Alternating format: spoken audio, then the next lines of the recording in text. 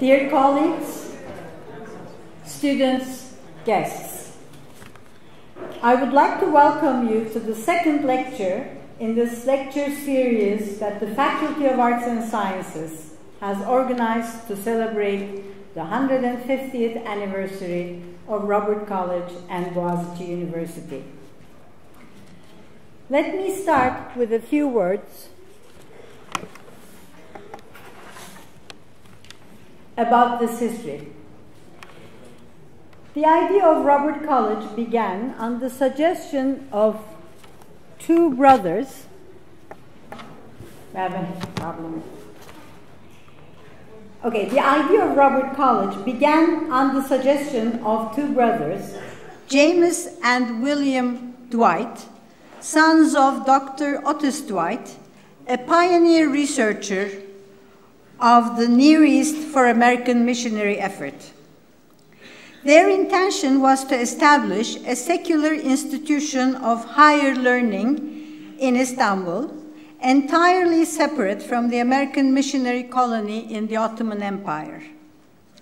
A noted New York merchant and philanthropist of Christian causes, Christopher Rhinelander Robert, agreed to supply the funds, and the mission of establishing the institution was given to Cyrus Hamlin, the director of Bebek Seminary, a man with long experience in the missionary education in the Ottoman Empire, but with his own practical and pragmatic approach to education. So the idea came from the Dwight brothers, the money from Robert, and the energy and the oversight, and the actual implementation from Hamlin. And what emerged was definitely not a missionary school and not a secular school, but a school with liberal New England educational lines led by individuals with strong Christian values. And the college opened its doors in 1863 to Bulgarian, Armenian, Greek, and other minorities living in the Ottoman Empire. The integration of the college into the Turkish educational scene possibly begins with the graduation of the first Turkish student, Hüseyin Pektaş, in 1903. That year, there were 320 students from 14 different ethnic and religious backgrounds, and of this number, only 6 were Turks. During the next 30 years, the enrollment went up to 750, and the proportion of Turks rose to more than 50%. A major contribution to the integration came from the establishment of the engineering school in 1912. By the early 1950s, the college had established its prestige in Turkey, and with the increasing demand, 2 new faculties, the School of Sciences and Languages, which became the Faculty of Arts and Sciences, and the School of Business Administration and Economics were added in 1959. Established in a tumultuous time and at the center of the world, as the college soon began, the college survived 2 world wars, a Great Depression, and saw the fall of an empire and the foundation of a new republic, throughout which it never once closed its doors for a single day. When it celebrated its 100th anniversary in 1963, the college had reached its widest state of extension, with a women's college on the Arnavutköy campus, a men's high school, and university on the Bebek campus. However, for all its continued growth and success, the history of Robert College had been haunted with one major recurring theme: the shortage of funds. And in 1970, when it was financially impossible to keep the present structure, the Board of Trustees decided to keep a co-ed high school on the Arnavutköy campus and to hand this campus and the mission of university education to the Turkish state. So was born Boğaziçi University in 1971. Since then, Boğaziçi University has grown to be a much larger institution with more than 13,000 students, about 500 faculty members, and a large graduate school, and in its 42 years established a reputation of its own as the leading university in Turkey. But it has never broken its ties with its past, the heritage of Robert College. And the fact that it grew out of Robert College continues to leave its mark, to inspire its direction, and to guide its development into the future. I hope this lecture series, in the variety of its offerings and excellence of its content, will be seen as fitting contribution to the continuation of this tradition. I now invite Professor Alpar Sevgen to introduce our speaker today. Thank you very much.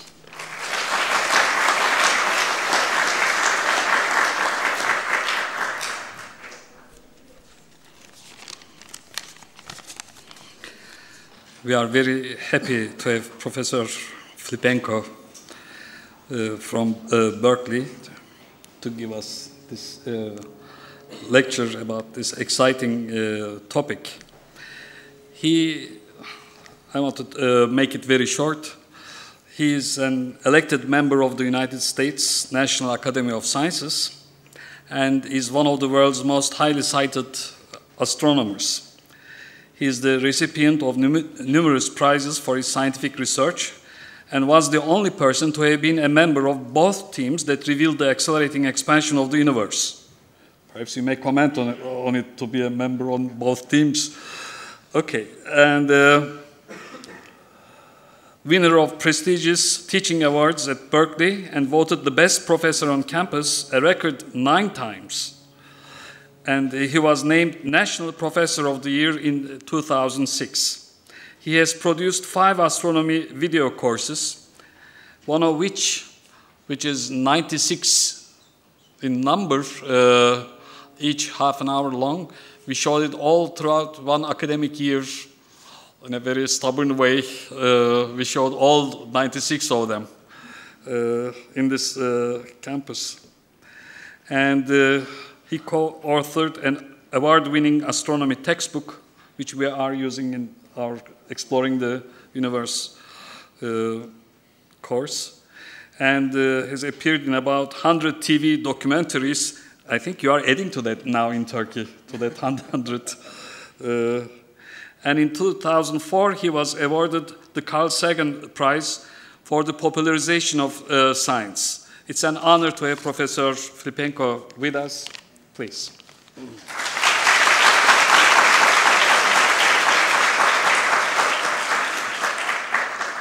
Well, thank you very, very much for that very kind introduction. It is such a great pleasure for me to be here to help honor the 150th year of Boğaziçi University. And look at the amazing interest in this lecture series. My goodness, you're going to have to find a bigger room for the other lecturers, I think, right? Anyway, it's wonderful that there's such a great diversity of excellent speakers celebrating your wonderful achievement here, 150 years. My own university, Berkeley, is today 145 years old, so we are 5 years younger than Boğaziçi. So, as Alpar mentioned, I'll be discussing today the work that was honored with the 2011 Nobel Prize in Physics for the discovery of the accelerating expansion of the universe. The Nobel Prize, other than the Peace Prize, which can be given to organizations such as the Red Cross, the Nobel Prize in general is only offered to up to 3 individuals, usually the leaders of the team or the teams that made the discovery. So although there were 51 people involved in the 2 papers that were published in 1998 on this discovery, only the leaders got the Nobel Prize formally, although all of us were excited and honored to be recognized in this way. Saul Perlmutter at Berkeley led the supernova cosmology project, and at one time I was a member of his team. I then switched over to the team led by Brian Schmidt of the Australian National University, the so-called High Redshift Supernova Search Team. And my postdoctoral scholar at the time that we did work, Adam Rees, was honored with the prize as well. He was the leading author on the paper on Schmidt's team that reported the results. Alpar said that maybe I would care to comment on having been a member of both teams, the only person to have been a member. You'll have to get me a little bit more drunk before I'm willing to discuss that. But yes, it is an interesting story. Anyway, I'm happy to have contributed. I'm the only person to have been on both teams.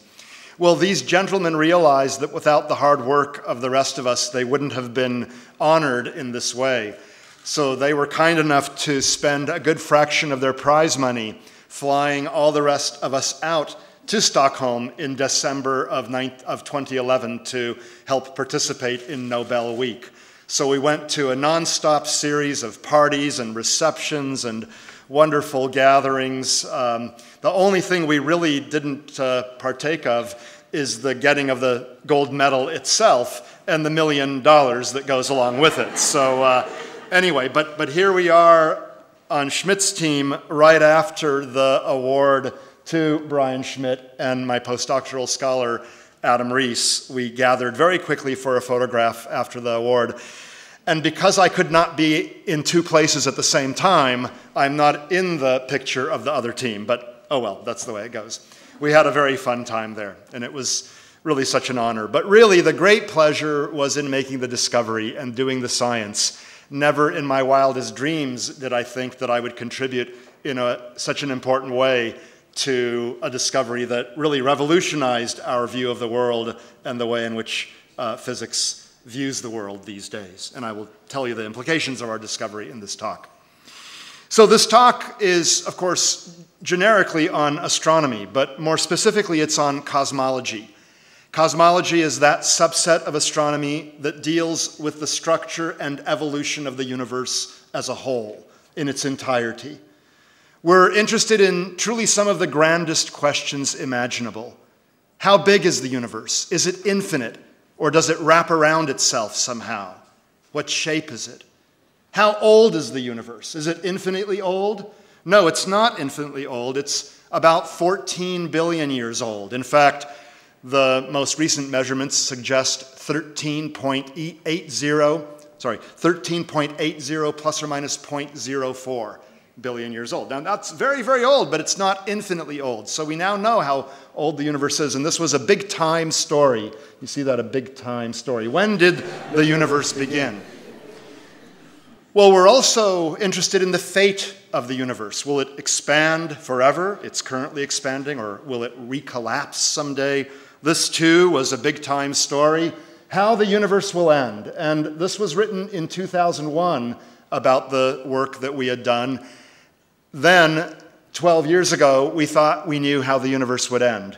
Now, a dozen years later, we've done more research, and we're not so sure how it will end. But I will tell you how it might end, what the probabilities are. We're also interested in the fundamental building blocks of the universe. Those are galaxies. Now, galaxies are gigantic collections of stars, maybe a few 100 billion stars, gravitationally bound into a structure like this one, a spiral galaxy in this case, 100,000 light years across. So if you were on a planet orbiting a star here, and you sent a message to a friend at the speed of light using radio waves over to here, saying, hey, let's go to the lecture this afternoon, it would take 100,000 years for your message to get there and another 100,000 years to come back. So that would be a round-trip conversation of 200,000 years. Hardly a stimulating conversation, but I'm sorry, this is just the way the universe is built. It's built out of these gigantic galaxies. Truly almost unimaginable. A light year is 10 million kilometers. It's the distance light travels in a year. And light could travel around the Earth 7 times in a second if it were to go in a curved path. So these are enormous distances, okay? But this is not our only galaxy in the universe. There are galaxies all over the place. Let me give you some idea of this.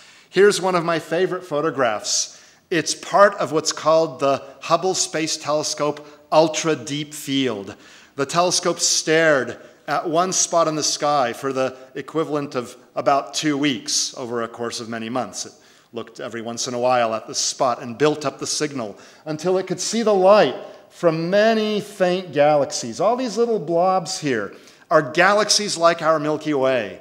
There are very few stars in this picture in our own Milky Way. There's a star, there's a star. All the others are galaxies. There's a few thousand of them there. And that's in a part of the sky that's about the size of a grain of sand held at arm's length. Hold out your arm like this and imagine how small a grain of sand looks. That's how big this patch of the sky is. And yet it has thousands of galaxies. I could count them.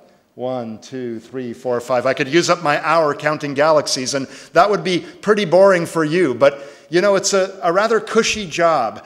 They pay us to sit around and count galaxies, okay? Anyway, don't tell too many people. We don't need too many astrophysicists in the world. But anyway, we've taken a number of such photographs. Hello, Kitty, here to learn about cosmology. We've taken a number of such pictures, and we realize that this is the typical view. It's representative. So if we extrapolate over the whole sky, we see that within the realm of today's greatest telescopes, there's something like 100 billion galaxies, each with tens or hundreds of billions of stars. And that's just in the parts of the universe that we can see. We now have good reasons to think that the universe extends far, far beyond the parts that we can see, and everywhere it's filled with these galaxies, the basic building blocks of the universe. So how do they form? How do they evolve with time?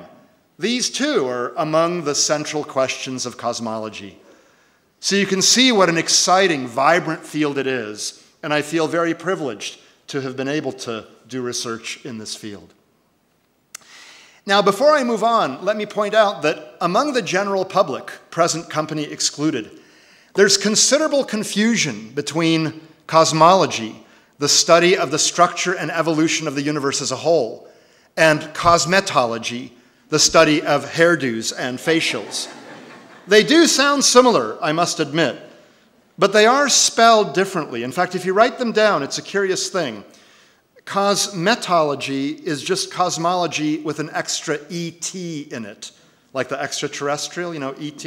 I don't know the cosmic significance of that, but that's how they're spelled, all right? Now, you might think, this is crazy, you know, no one could possibly have this confusion. But I'm a scientist. Let me give you evidence. Here's a copy of an ad that a colleague of mine placed in my mailbox some time ago. Make cosmology your career. Training and supervision in hairstyling, blow drying, permanent waves, coloring and frosting. You laugh, but these are very important topics, okay? Scalp treatments, body and skincare, style cuts, basic cuts. For further information and interviews, call that number. Well, classes started back in March, so you missed the current term. But I'm sure it will be offered at your local college or university, if not here at Bogazici University, in the next term, maybe in the summer or in the fall. So if you want to do, as many of my colleagues and I have done, and get to the cutting edge of this field, I'm so sorry, I like puns. You need to take a course like this. Now, these people need a course, obviously, not only on their own profession, but a course in spelling and proofreading, because in addition to further here, you see hairstyling. See that hairstyling? And coloring, well, that's the British spelling, and my own thesis advisor was British, so I'll allow that one. But, you know, maybe their spell checker wasn't working or something. This is, of course, an ad before spell checkers existed. But anyway, they don't even know their own field. But actually, this reminds me.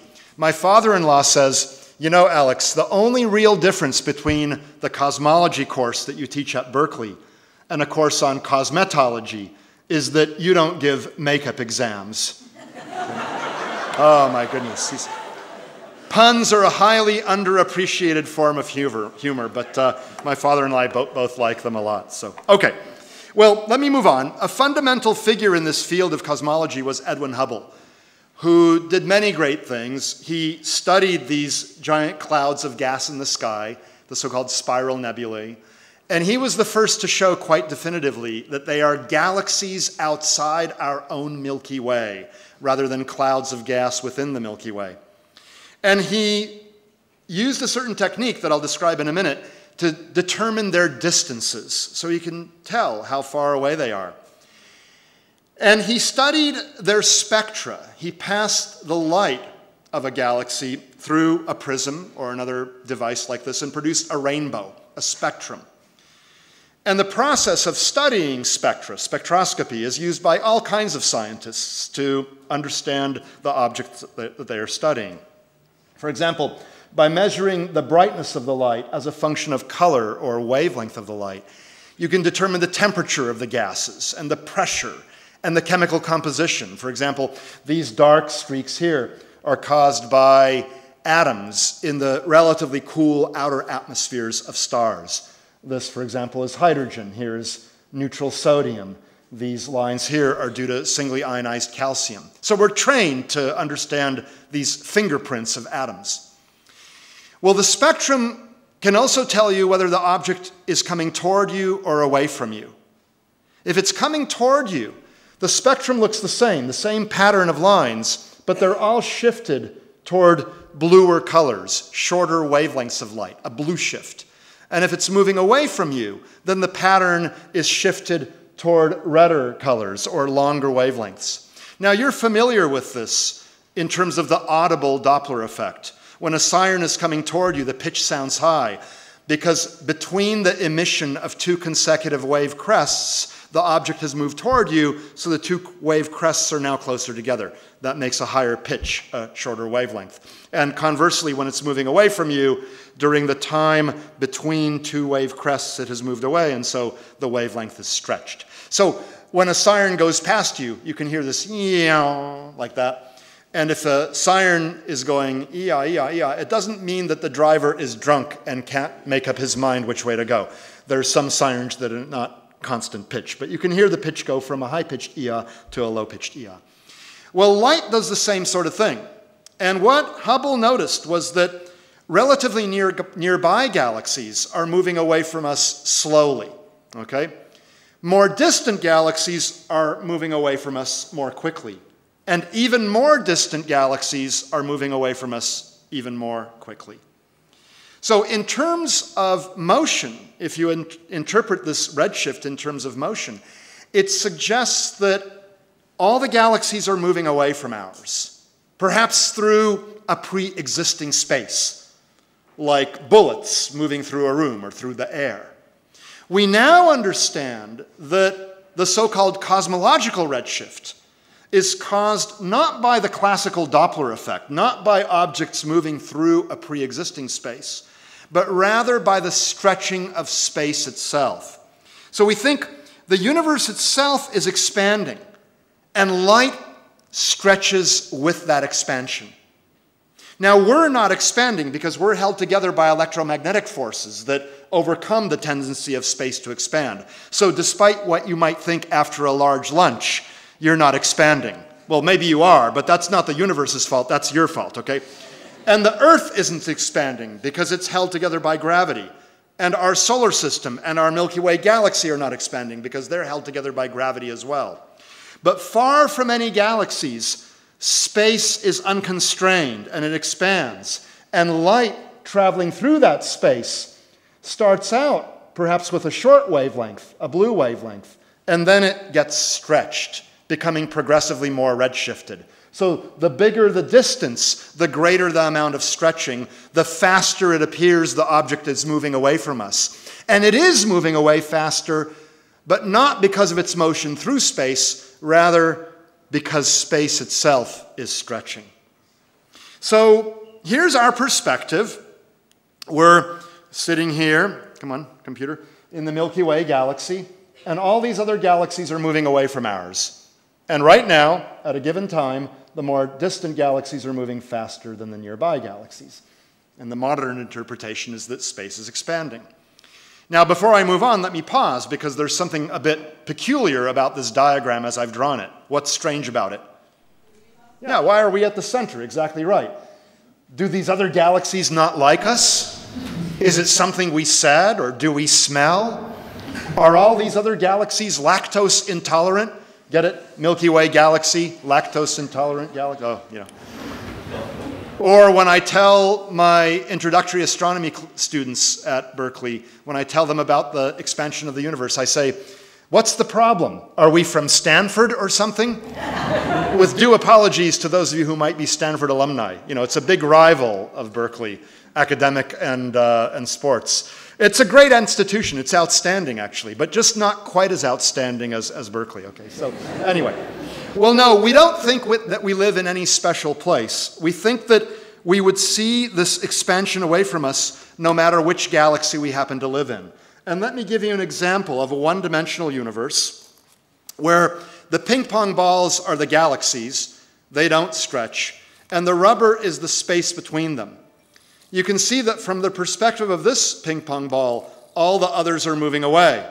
But the same can be said from the perspective of any other ping pong ball. They all think that the others are moving away. And don't worry about the ends of the cord here. The universe is either infinite or it wraps around itself, so you don't have to worry about an edge.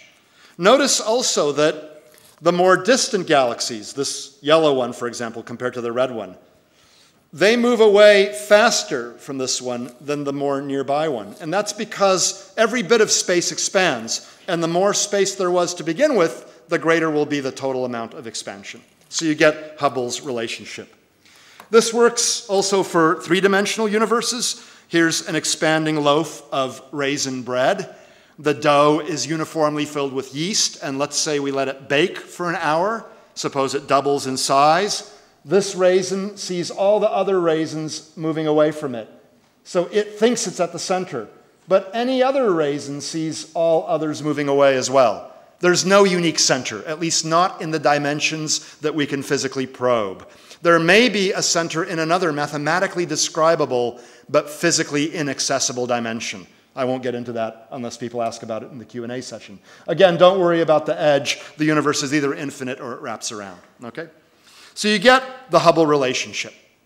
And with today's great telescopes, we've measured how fast the universe is expanding right now. It's just some number. It's an interesting number, but I don't want to dwell on it right now. What I want to talk about is how that number will change. The universe shouldn't expand at the same rate forever. And this goes all the way back to Newton. The concept goes all the way back to Newton. He supposedly saw an apple fall from the apple tree, and he wondered whether whatever it is that makes it fall is somehow related to what keeps the moon in its orbit around the Earth. And he developed his law of universal gravitation. We now think that it applies universally, and he used that together with his newly developed laws of motion to understand that indeed the motion of the moon and the motion of the apple are intimately related. Science brings together, it explains under a common umbrella, seemingly diverse phenomena. And you can't give a talk about gravity without using the proverbial Newtonian apple, so here it is. Anyway, when I toss the apple up, the gravitational attraction between the Earth and the apple slows it down. In fact, it slows it down so much that it comes to a stop and then comes crashing back. So if the universe is sufficiently dense, then all volumes will be pulling on all other volumes a lot, slowing down the expansion of the universe until it comes to a halt. So it's currently expanding, but all the galaxies are pulling on all other galaxies. That expansion should be slowing down. If the universe is sufficiently dense, that expansion will someday stop and the universe will implode. It will collapse in on itself. So you could say in that case that the universe starts with a big bang and ends with a big crunch, a hot, compressed state. Or you could say Big Bang, Gnab Gib, which is Big Bang backwards. Write them down. Big Bang, Gnab Gib. So that's one possible fate of the universe. So imagine you're lying on your back and you live for billions of years and you're seeing galaxies moving away from you, getting ever fainter and smaller. And then you notice something strange. They're getting bigger and brighter, and you start feeling a bit nervous at this point, and then it's goodbye, cruel world. The universe collapses in on you. So that's one possible fate for the universe. But there's another possibility. If there weren't the ceiling here, and if I could throw fast enough, I could, in principle, heave this apple at a speed such that it never comes back to Earth.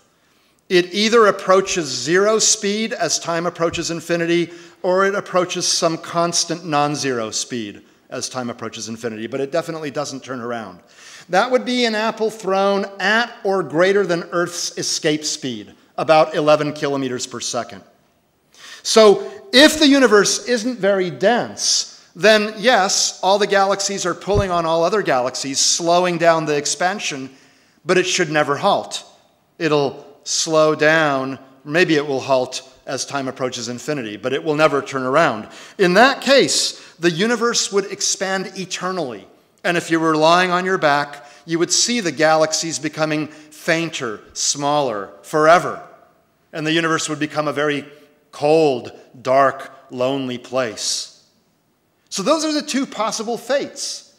We want to know what will happen to the universe, regardless of whether it has any practical consequences to life as we know it right now. We just want to know because we're curious. And moreover, studying things like this will teach us more about the universe, the laws of nature, and who knows what practical spin-offs there might be. I like to say that a century ago, the quantum physicists, Einstein, Heisenberg, Bohr, Schrödinger, had not the slightest practical application in mind when they were developing quantum physics. They just wanted to understand how atoms work and the nature of radiation. Today, we could not imagine our high-tech world without computers, lasers, cell phones, all kinds of things that require an understanding of the world at the microscopic level. You know, with today's chips, there's like 1 trillion transistors on the head of a pin. You can't do that unless you understand microphysics. And it all stems from quantum mechanics a century ago. They couldn't have imagined what the world would be like today. So who knows what this might lead to? Well, how do we determine the fate of the universe? Let's go back to the apple example. If we measure the speed of the apple at many different points in its trajectory, and we see that it's slowing down a lot, then it will someday stop and come back down. If we measure it and see that it isn't slowing down very much, then it'll expand forever. So in a similar way, you can examine the past history of the expansion of the universe in order to predict the future. That's the idea. Compare the rate of expansion at many different times in the past and see if it's been slowing down enough to ever stop. Well, you might say that we can measure the current rate of expansion, but how can we go back into the past and measure what it used to be? It seems impossible because we live right now. Anyone want to venture a guess? How can we look back into the past? Things further away or go back in time. Who said that? Where? What's your name? Will. Will says, basically, you see things further away as they were further back in time. And that's because light travels at a not infinite speed, but finite. Very fast, but finite. About a foot per billionth of a second. About that fast. You can tell this fact to your friends at the next party you attend, thus ensuring that you will never again be invited to a party. But anyway, about a foot per billionth of a second, a foot per nanosecond. So I'm seeing Will, not as he is right now, but as he was perhaps 60 billionths of a second ago. He may not even exist anymore. Oh, he does. Good. Good for him. He's still on this good earth, okay? You see the sun as it was about 8 1/3 minutes ago, because that's how long it takes for the light to traverse 150 million kilometers. The typical stars you see with your naked eye are some tens or hundreds, in a few cases 1,000 light years away. So you're seeing them as they were 10, 100, 1,000 years ago. So if you look at galaxies that are 1 billion light years away and 4 billion light years away, and maybe that little tiny dot there is 9 billion light years away, you're seeing them as they were 1, 4, 9 billion years ago. And encoded in the light, in the form of the redshift, is information about how much the universe has expanded. during the time that the light has been traveling. 1 billion years, 4 billion years, 9 billion years. You look at the redshift as a function of the distance. And that will be different. That relationship will be different if the universe has been slowing down a lot or not very much. Okay, so you can trace the expansion history of the universe if you determine the distances of galaxies. How do we determine the distances of galaxies? Well, this is the method that Hubble used, at least for nearby galaxies. You take pictures like this, and let's say you can identify that star, and all the stars are not all the same. They come in different categories. Suppose you call that star Alper, just for kicks. And you study it, and you notice that it's the same kind of a star as this one here, Betelgeuse, the left shoulder, as seen by us, of the great hunter Orion. Here are the two shoulders, the head, the sword, the belt, the sword, the feet. We know that this is a powerful, luminous, magnificent star. And it's sufficiently nearby that we can determine its distance. We can measure how bright it looks, so we can determine how powerful it really is. If Alper is exactly the same kind of star, then by looking at how faint Alper appears to be, we can determine how far away Alper is, and hence how far away the entire galaxy is. And we can choose some other stars, Jevza and others, just to see if we get the same answer. And if we do, this builds confidence in the technique. And Hubble used a type of star known as a Cepheid variable star. That's a bit of a technicality, but for those who want to know, he used a particularly luminous, powerful type of star, even more powerful than Betelgeuse. It's called a Cepheid variable. Now, you use this technique all the time when you judge the distance of an oncoming car at night. You've calibrated how bright the headlights are of a car that's nearby, maybe 2 meters away. Whoa, those are bright headlights.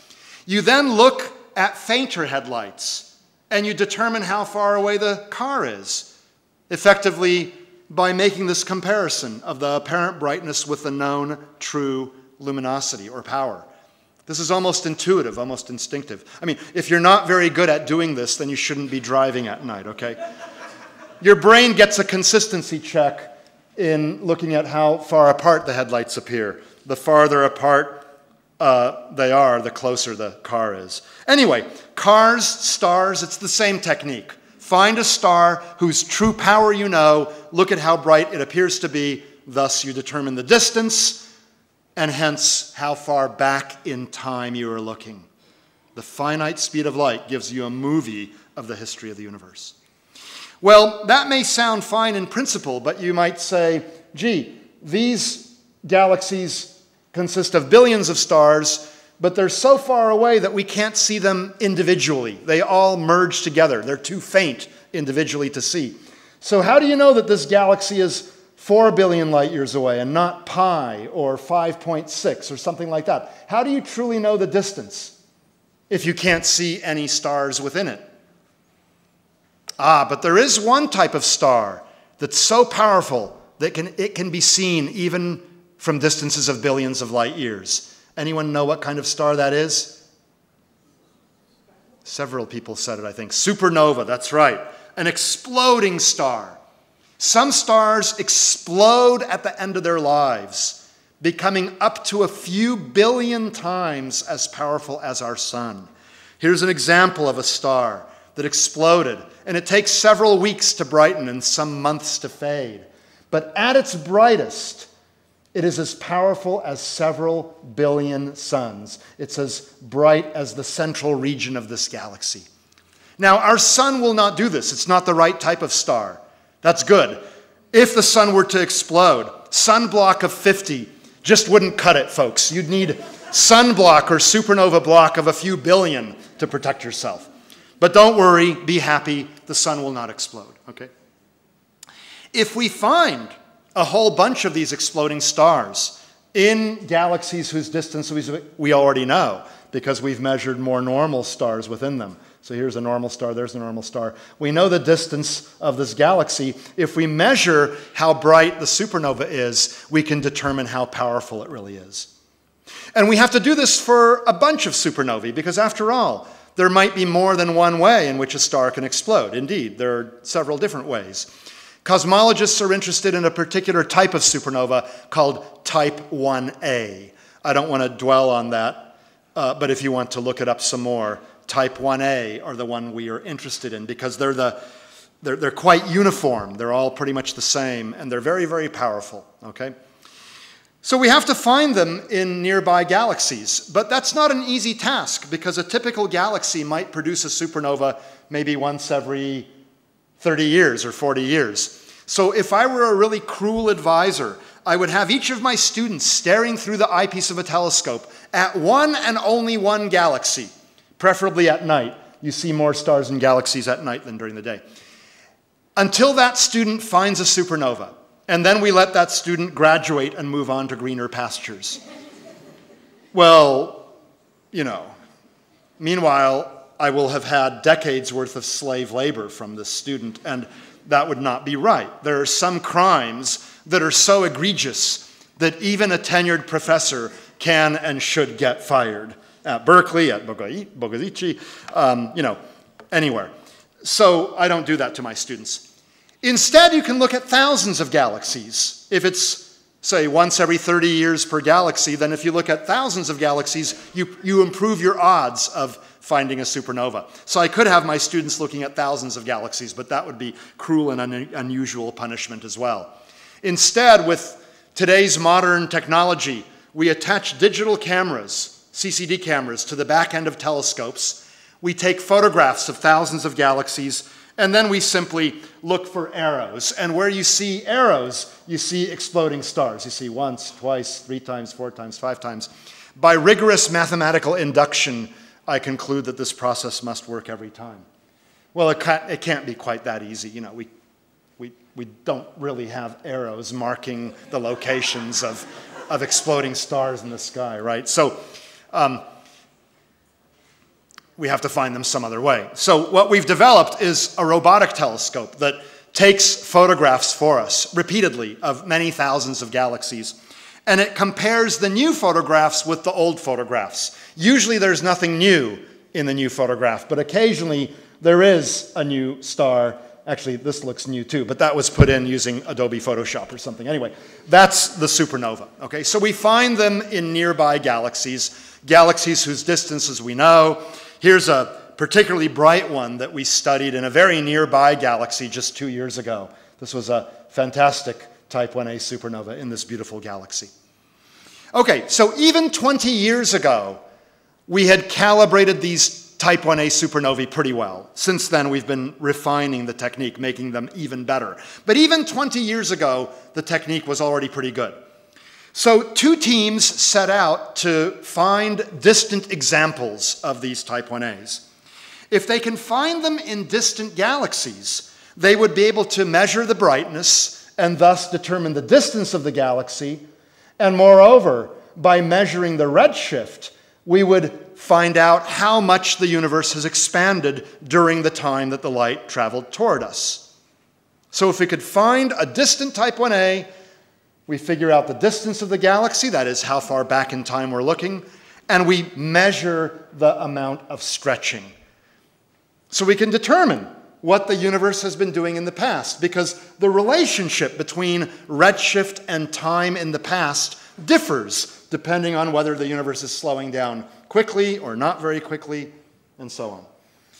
Well, both teams used telescopes primarily in Chile. There are very good weather conditions in Chile. And they used cameras that were able to take quite wide-angle pictures of the sky. This picture is about the size of the full moon, which is pretty good for a big telescope. Most big telescopes only look at a very small fraction of this size. By the way, the full moon is not rectangular in shape, but nevertheless, this is about the size of the full moon. And here you see, as in the Hubble Ultra Deep Field, you see literally thousands of galaxies. Nearly every blob you see here is a galaxy. When you look out with your unaided eye, the sky is dominated by stars in our own Milky Way galaxy. But when you use big telescopes and you take a long exposure, you quickly run out of stars, and instead you see mostly galaxies. So if we take many such pictures throughout the night of different parts of the sky, and then repeat the process 3 weeks later, Some of those 100,000 galaxies, maybe, will have produced a type 1a supernova. And we can find it by digitally subtracting the old image from the new image.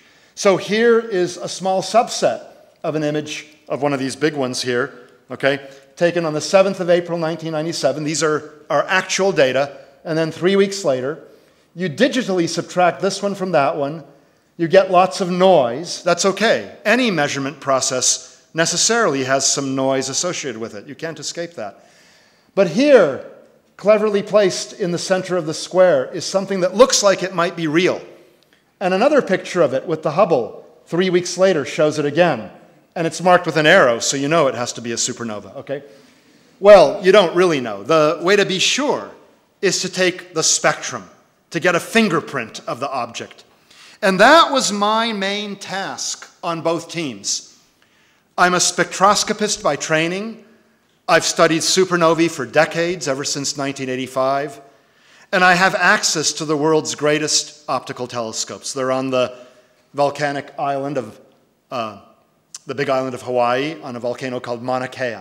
And these are fantastic machines. Each of them consists of a mirror, 10 meters in diameter. Actually, it's not a single mirror, it's 36 hexagonal segments arranged in the form of a honeycomb. And there are computers and measurement devices that keep the overall shape precisely what it needs to be at all times. It's just fantastic. It works wonderfully. Here is Fred Chaffee, a former director of the observatory, giving you some perspective of how big this is. Think of a telescope as a gigantic eye collecting up light. Now, he usually wasn't there when we were taking data. This is just a public relations shot. But anyway, it gives you some idea of how big these machines are. Yeah, the extra light gathering power provided by the pupil of his eye is dwarfed by the glass here. So, okay. So I took spectra of these type 1a supernovae and figured out whether they really were type 1as. And so here are a few examples of them in 3 galaxies. There it is before and after, and it's marked with an arrow. And the punchline is the following. These are very faint supernovae. And you might say, well, they're in very faint, obviously distant galaxies. Here, the galaxy isn't even really visible. This must be a very distant galaxy. So you might think, obviously, the supernovae should appear faint. That's true. But they appear fainter than they have any right to be. Interpreted in terms of distance, they're all too far away. They're farther away than can be expected in a reasonably behaved universe. Let me give you an example. Going back to the apple. I love the apple analogy. Suppose there's been only 1 second since the Big Bang. Okay, 1 second since the apple left my hand. I can measure the apple's distance from my hand after 1 second. That's just some number. But the apple has been slowing down, right? If you make the mass of the Earth less, then the apple won't slow down as much. Now, I can't make the mass of the Earth less, I'm sorry, but I can do the next best thing. I can throw the apple faster, and you can see that in 1 second it goes a greater distance. The same would be the case if the Earth's mass were less, okay? So in 1 second it gets to a greater distance. If the Earth were not here at all, no mass, and you forget about the sun and Jupiter and everything else, if I toss the apple, would it have any reason whatsoever to slow down? No, that's just Newton's first law of motion. Keeps on going with the same speed in the same direction. So in 1 second, it would go an even greater distance. Everyone follow that? Okay. That's as far as you can get in a universe that only has gravity in it, or no gravity. If there's no gravity, it gets farther in 1 second than it does if there is gravity.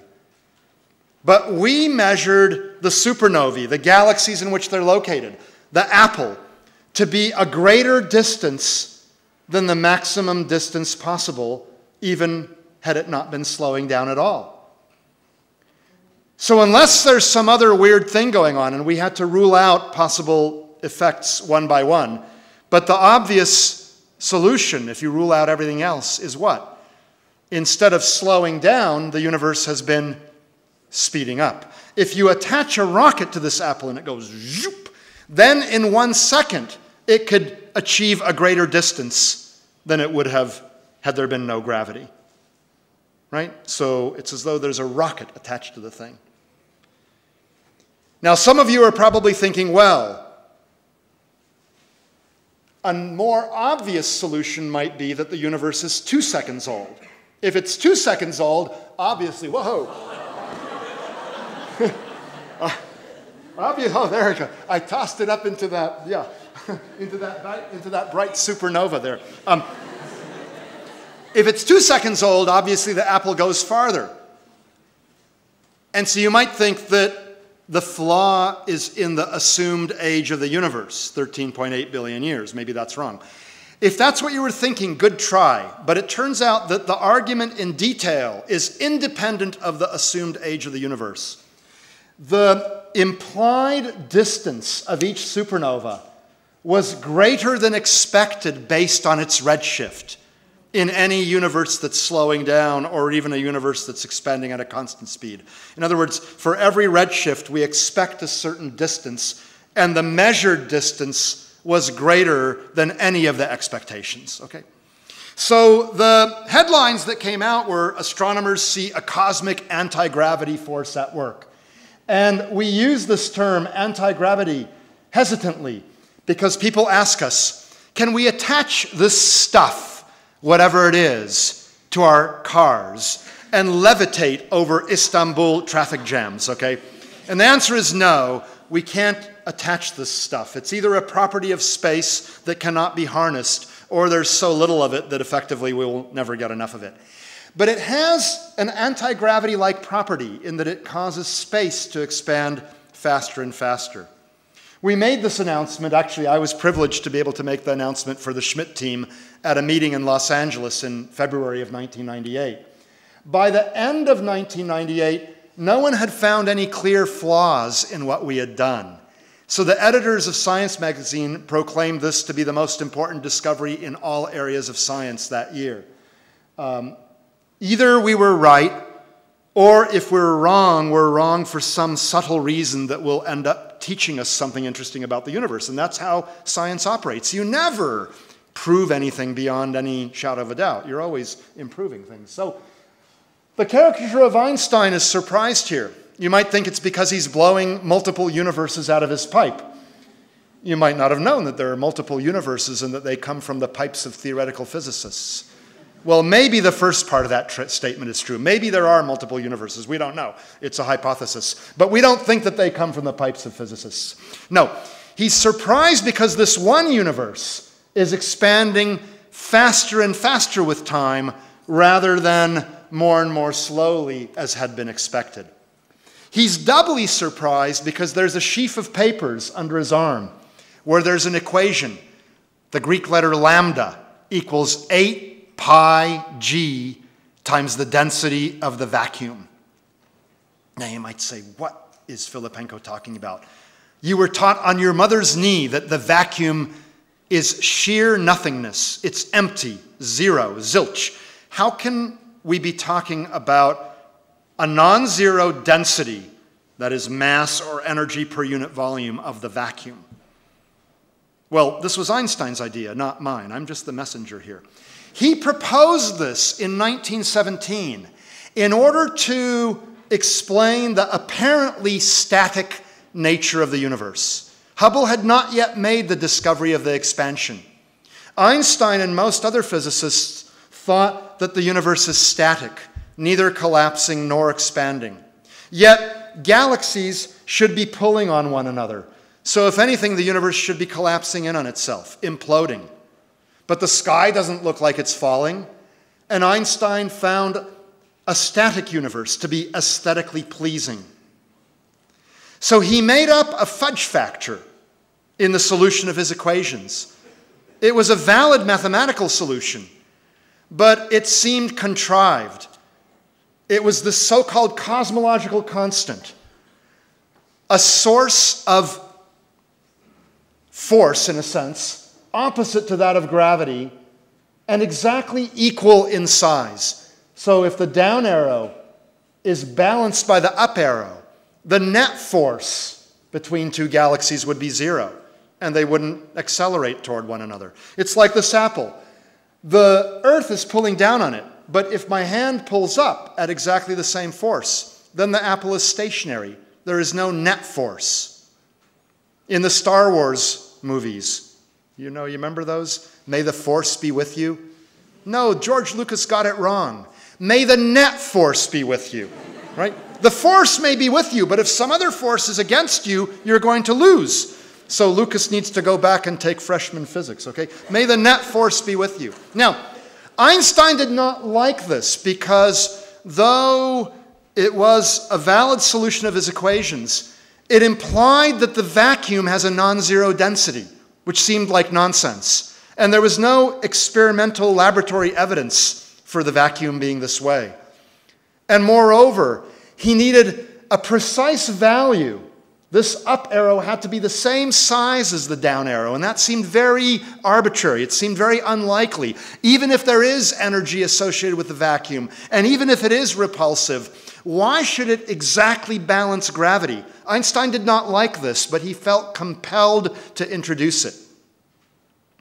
A dozen years later, Hubble found that the universe isn't static after all. It's expanding. We don't know how it began precisely, but once it begins, no forces are needed to continue the expansion.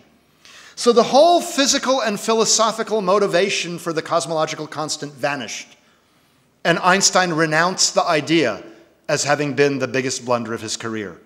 Had he not introduced it, he could have been famous. He could have predicted that the universe is not static. So here he is, sad that he ever introduced the idea of the cosmological constant.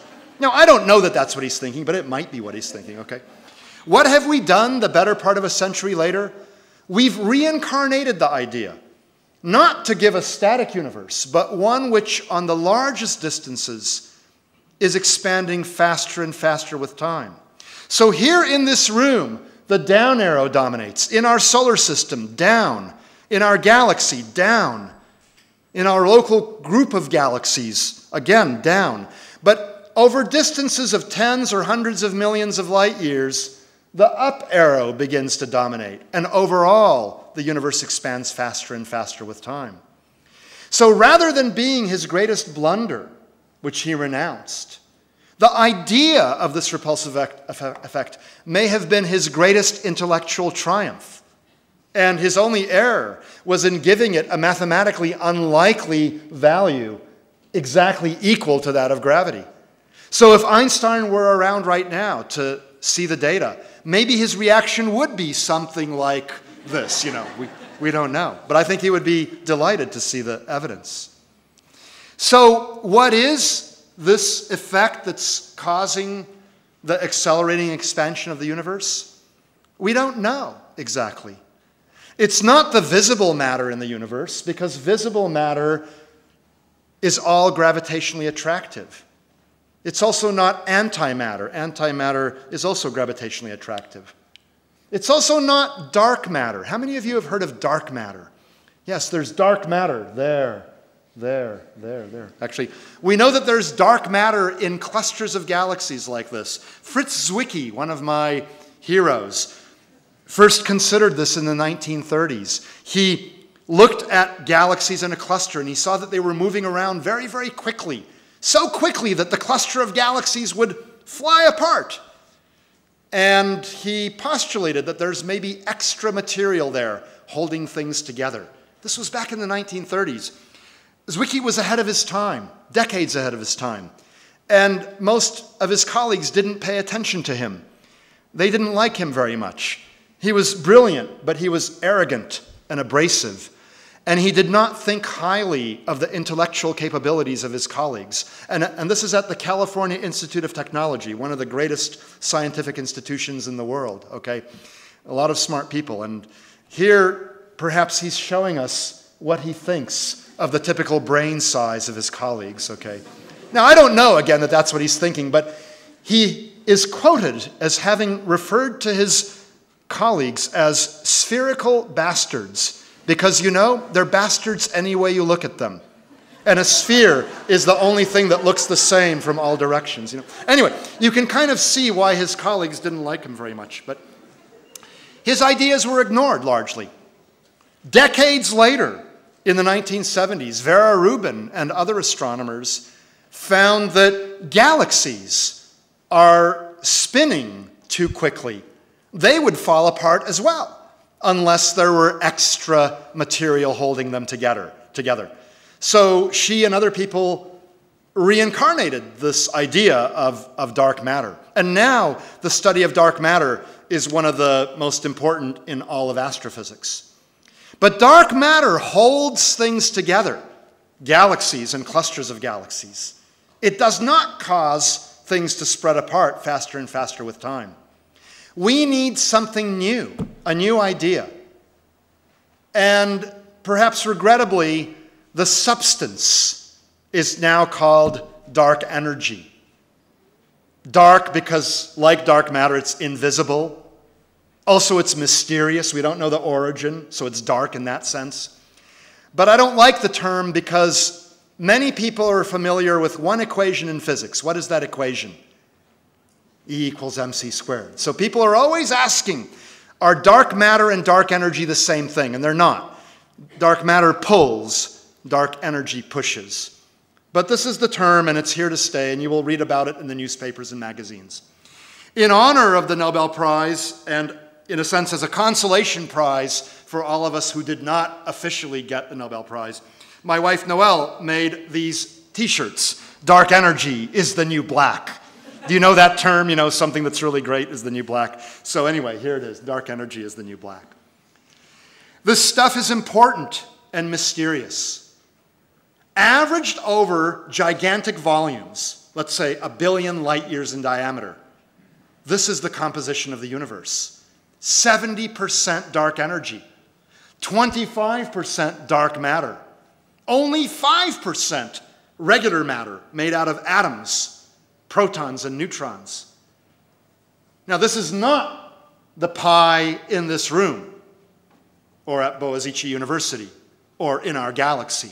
But over a big enough volume, this is what the universe consists of. And there's dark energy here in this room, but just an infinitesimal amount of it. It makes no difference in this room, but it makes a big difference to the universe as a whole. So we need to understand what this stuff is. This stuff is probably the most important observationally motivated problem in physics today. What is the true origin and nature of dark energy? Followed by what is the origin and nature of dark matter? 95% of the universe is this stuff. What we consist of is just this. And by the way, only 0.5% is easily visible ordinary matter in the form of stars and gas. 4.5% is actually dead stars, or hot gas, which is actually hard to detect. Only 0.5% is in the form of stars. So we are a minor constituent of the universe. I like to say we are almost the debris of the universe, the afterthought of creation. That's not to say that you're not important to your family, your friends, your loved ones. You are important, obviously. But you don't consist of the main constituents of the universe. The main constituents are dark energy followed by dark matter. So we should understand what these things are. Moreover, it's thought that the dark energy may provide a clue to the unification of quantum physics and general relativity, the two great pillars of modern physics. Quantum physics refers to the physics of the very small. It's spectacularly successful. General relativity refers to the physics of the very large. It too appears to be incredibly successful. Although, by the way, maybe the acceleration of the universe is caused not by dark energy, but by a failure of general relativity. That's a possibility, but more physicists think that dark energy exists and that general relativity is correct. These two theories work in their own domains beautifully well. But when you try to bring them together and consider a large amount of matter in a very small volume, these two fundamental pillars of modern physics are at war with one another. They're completely incompatible. And this is not an acceptable situation. We cannot claim to have an understanding of nature when our two greatest ideas are fundamentally incompatible with one another? Well, it is thought by many that an explanation of the dark energy will come in the form of quantum physics, but applied to the whole universe. In other words, there's dark energy everywhere, and dark energy is a quantum phenomenon, but because it is everywhere, it dominates the behavior of the universe as a whole. And thus, we have to bring in general relativity as well. So, any theory of quantum gravity, certain types of string theory, for example, that is incompatible with this acceleration of the universe can be rejected as not being a viable theory of everything. So this is why this dark energy is important. I only talked about the supernova observations, but the result has been confirmed by other types of studies in many ways over the 13 years following 1998. And that's why eventually the Nobel Committee decided to award the prize for this discovery, because the acceleration seems to be beyond doubt now. We don't know what the dark energy is, but that's a new mystery to be solved. The acceleration appears to be without a doubt, all right? And now we need to explain what all this stuff is. Well, what will be the future? If the dark energy continues to be repulsive, then the universe will expand faster and faster with time, forever. A runaway universe, so to speak. So if you want to see galaxies with your very own eyes through a telescope, you had better go over to your university or planetarium and look through a telescope sometime soon in the next few tens of billions of years. Because beyond that time, the galaxies will be whisked away to such great distances that they will fade from view, and the universe will be very cold and dark and lonely. So that's what will happen to the universe if the dark energy remains repulsive. This is what we thought would be the case in 2001 when we were interviewed about our discovery. But since that time, theoretical physicists have pointed out that there are possible versions of dark energy whose sign changes in the future. Right now it's repulsive, but it could become attractive in the future. If that's the case, and if there's enough of it, then it's conceivable that although the universe is accelerating right now, it will someday decelerate, perhaps even stop and collapse in on itself. So it's still possible that the universe will recollapse, although my bet is that it will expand faster and faster forever. Well, the American poet Robert Frost certainly did not know about dark energy. But he was sufficiently well educated to know that the universe can have one of two possible fates: and imploding on itself, becoming hot and compressed, hot like fire, or expanding eternally, becoming cold like ice, and dark and lonely. He wrote this famous poem, Fire and Ice. It goes like this: some say the world will end in fire, some say in ice. From what I've tasted of desire, I hold with those who favor fire. But if it had to perish twice, I think I know enough of hate to say that for destruction, ice is also great and would suffice. So you see, Frost would prefer the collapsing universe that ends in fire. But if the universe and he had to perish twice, then eternal expansion and an ending in ice would be okay with him. And that's perhaps appropriate, given his name, Robert Frost. Well, thank you very much, and I'll be happy to answer questions.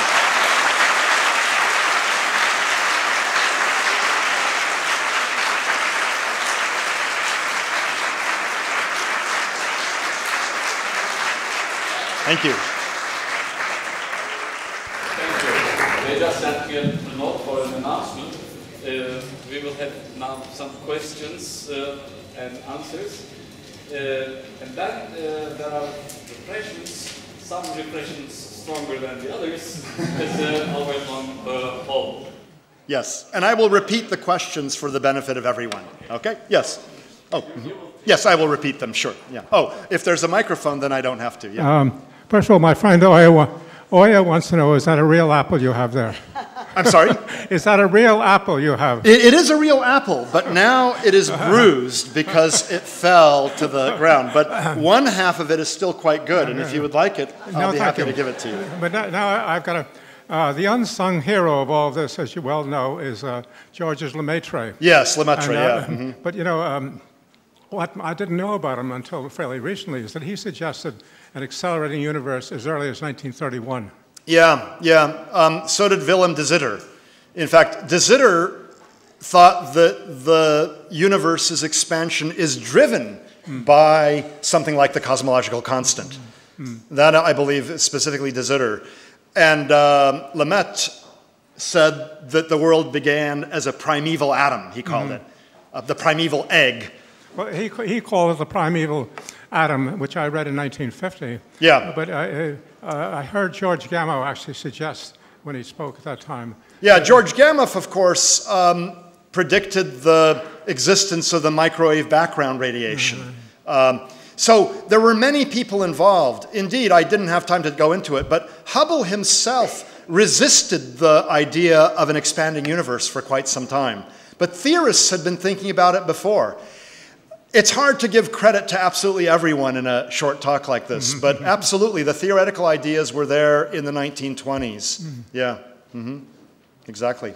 Okay, thanks. I'll take the apple. You'll take the apple? Yeah? You sure? There you go. You're hungry. Yes, I thought I saw some more hands up. Yes, from Will in the back there. Okay. You see, I learned your name. I learned the names of a few of my students in my 800-student classroom. And then I choose them. I call on them by name. And then every student thinks that I know his or her name. But in fact, it's a selection bias. I only choose those students whose name I know. And all the other students simply assume that I know their names. Anyway, what's your question? Spoken like a true scientist.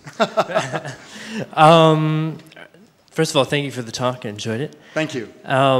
Earlier you mentioned that it would have been expected that the universe would be slowing down in its expansion, and that in fact we find out it's not. And forgetting, to simplify it for a second, and forgetting dark energy for a moment. Yes. I was wondering if, as these galaxies that are supposed to be pulling on each other get further apart, whether that force would become weaker on each other, and whether that might play into it at all. Yeah, that's a very interesting question. Forgetting about the dark energy, gravity, of course, is in... Yeah, I don't have an app. That's okay. I'll do that. No, go ahead. I have a bottle. I want to show... No, this generalizes gravity. This generalizes the idea. I won't toss it very high. You see, it works not just for apples, but for bottles of water. It's a law of universal gravitation, okay? So it's an inverse square law. So as galaxies get farther apart from each other, the pull of gravity weakens. And indeed, the rate of slowing down itself slows down. So if you look, initially, the bottle is slowing down quite quickly, and then it slows down more slowly, and then it reaches some zero speed, actually, technically, when it turns around. So this is why we expected the universe to be slowing down with time, but ever more slowly with time. Okay? Now bring in the dark energy. If this is a property of space, then the greater the amount of space between two galaxies, the greater is the repulsive effect. Okay? So the repulsion actually increases with time, the attraction decreases. So, in fact, a clear prediction that we made early on was that if this is the cosmological constant or something very much like it, and if we look farther back in time than just 4 or 5 billion light years, which is the distance of the supernovae that we had studied back in 1998, we should see that the universe early on was slowing down. And indeed, we made measurements of supernovae farther away, 5, 6, 7, 8, 9 billion years into the past. And we found that for the first 9 billion years, the expansion of the universe was slowing down. And then about 5 billion years ago, it started speeding up. So in the first 9 billion years, two things were happening. First, galaxies were close together, so their gravitational attraction was stronger than it is now. Secondly, the amount of dark energy total between them was less than it is now. So deceleration dominated, but as the universe spread apart, gravity in a sense was declining in importance for any two galaxies. The repulsion was increasing in importance, and about 5 billion years ago, the curves crossed. In a sense, if you go back to this pie, the dark energy, in a sense, where did the laser pointer go? Here it is. The slices in the pie change with time. The dark energy is actually becoming more and more important with time overall, and the dark matter is becoming less and less important. But long ago, these parts were the dominant parts, okay? And so 5 billion years ago, the dark energy was roughly 50%, and so it started dominating. Yeah. But that's a prediction we made, and in fact, it was verified through more observations. Yes. I thought I saw some hands up. Don't be shy. Yes, right there. Yeah, go ahead. Right here in the second row. Yeah. Mm-hmm. Oh, I'm sorry. You're waiting for the microphone. You'll have to excuse this layman's That's question. okay. This is very abstract stuff. No, I was just But I going to figured ask... this is Boğaziçi University, and so it's not just, some any old place, so I can give you the real stuff here. Thank you very much.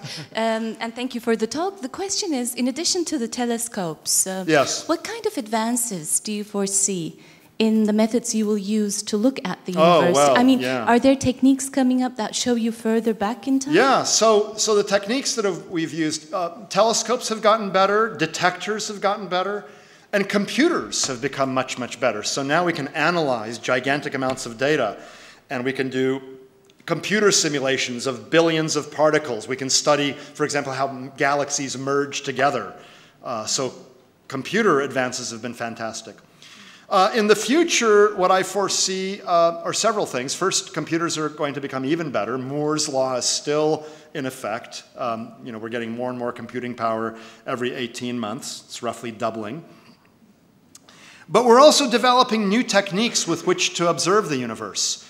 For example, we should, within the next 5 years, I would say, 10 years at most, detect gravitational waves.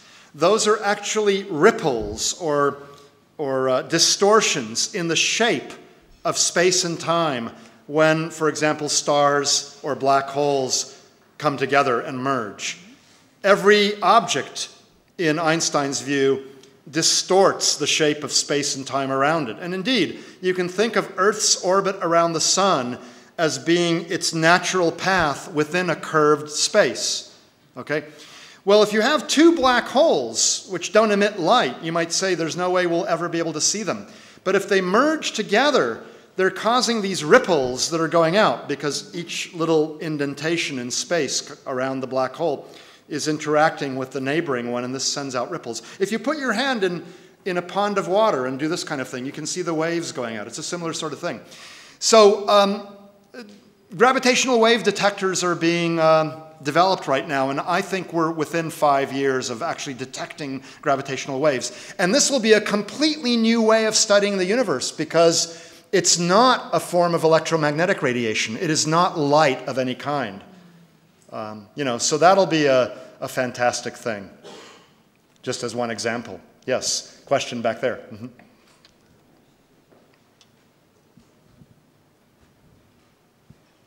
And of course, we hope that there will be better and better telescopes, like we're looking forward to the James Webb Space Telescope, the successor to the Hubble telescope.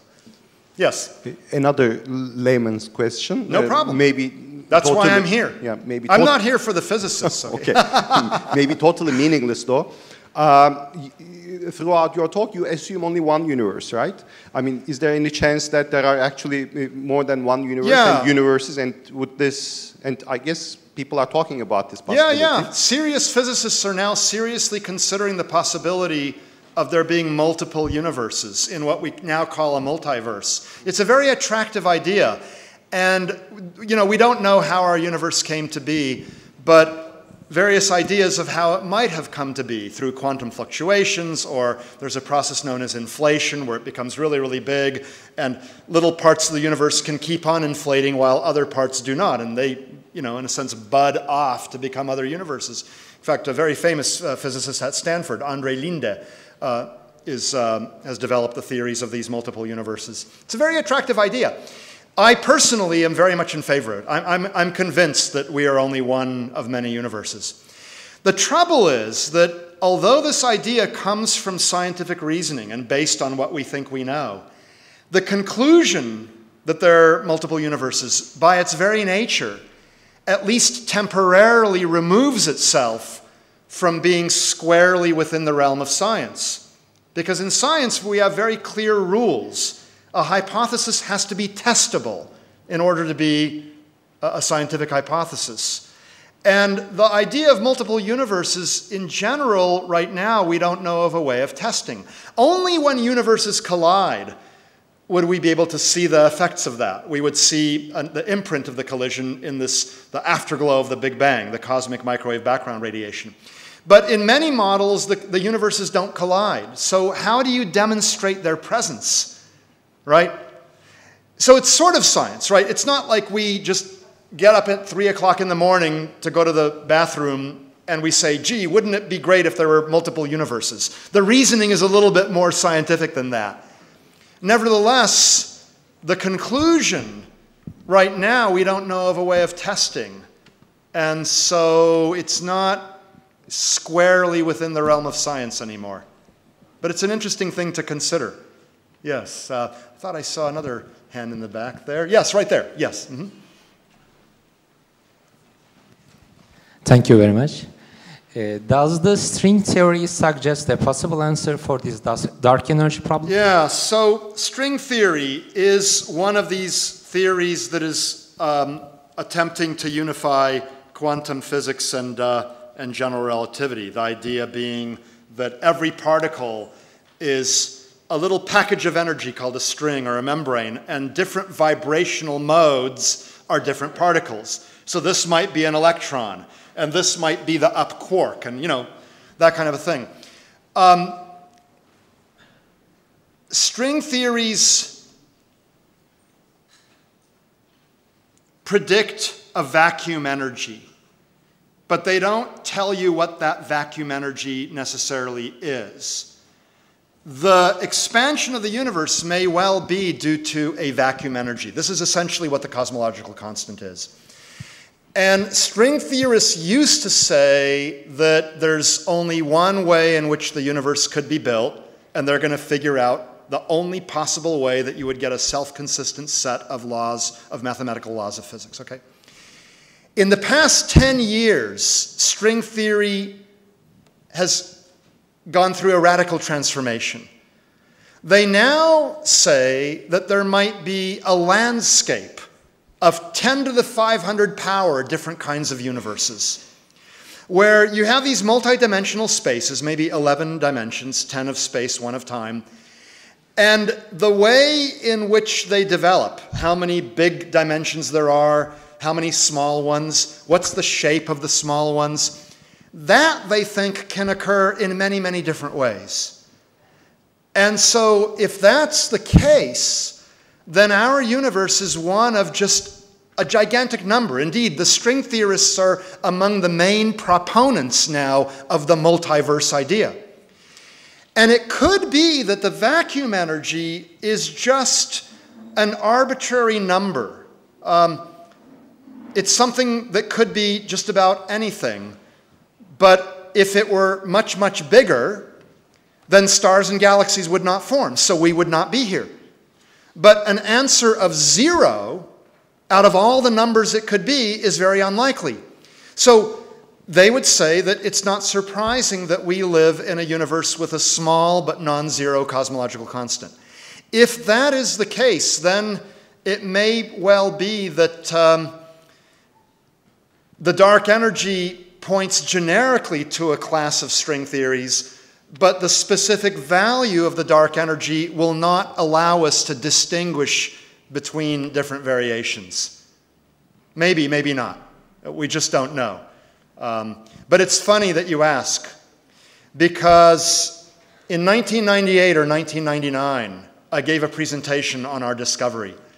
And there was a very famous string theorist in the audience. And he raised his hand and he asked a question. Really, it was a statement. He said, there's no way that you guys, you observational astronomers, can possibly be right about this accelerating expansion. And I said, well, why not? He said, because no theory right now explains it. And I said, well, that's okay, you know. There's plenty of time. You'll think up things. He says, no, there's no possible explanation for this. And so there I took a little bit of offense. I said, well, you know, I'm an observational astronomer. I only know which end of the telescope to look through, okay? We and others will continue to test this result. You know, every result needs to be verified in more than one way in science. And indeed, the more important the result, the more important it is to have independent verifications. And I just didn't have time to tell you about all the methods now. So I said, if we're wrong, I hope we're wrong for a subtle reason. Not some computer programming error gave 2 + 2 = 5. That would be embarrassing, okay? But if we're wrong for some subtle reason, like maybe the supernovae long ago were not exactly the same power as they are right now, okay? Or maybe there's fog in the way, making them look dimmer. So we had to rule out all these things, but maybe we didn't completely rule them out. So if not, that would teach us something interesting. But if we're right, I told him, I'm sure that clever theoretical physicists will find not one, but many ways to explain our result. And indeed, just in string theory, there are now 10 to the 500 power possible vacuum energies. And in non-string theory, there are other ideas known generically as quintessence, sort of like the Aristotelian fifth essence, you know, earth, air, fire, and water, and the quintessence out there. They postulate not a vacuum energy due to quantum fluctuations, but rather a new type of a field. They're called scalar fields. A scalar field is just a temperature, for example, at every point of this room can be thought of as a scalar field. It's just a quantity that describes every point. Okay, so they think there might be some new kind of a field that has this repulsive effect. It's sort of like the Higgs. The Higgs is a field, and now the Higgs particle seems to have been found, you know. And the historical precedent to this is this idea of inflation, of Alan Guth and André Linde. They said that when the universe was just a tiny fraction of a second old, a trillionth of a trillionth of a trillionth of a second, it grew, whoosh, it exponentially expanded to essentially an arbitrarily large size from something as small as you want. It was driven by something like today's dark energy. Now, they call it the inflaton, which caused inflation, but it was essentially like a dark energy, except more powerful than what we have now.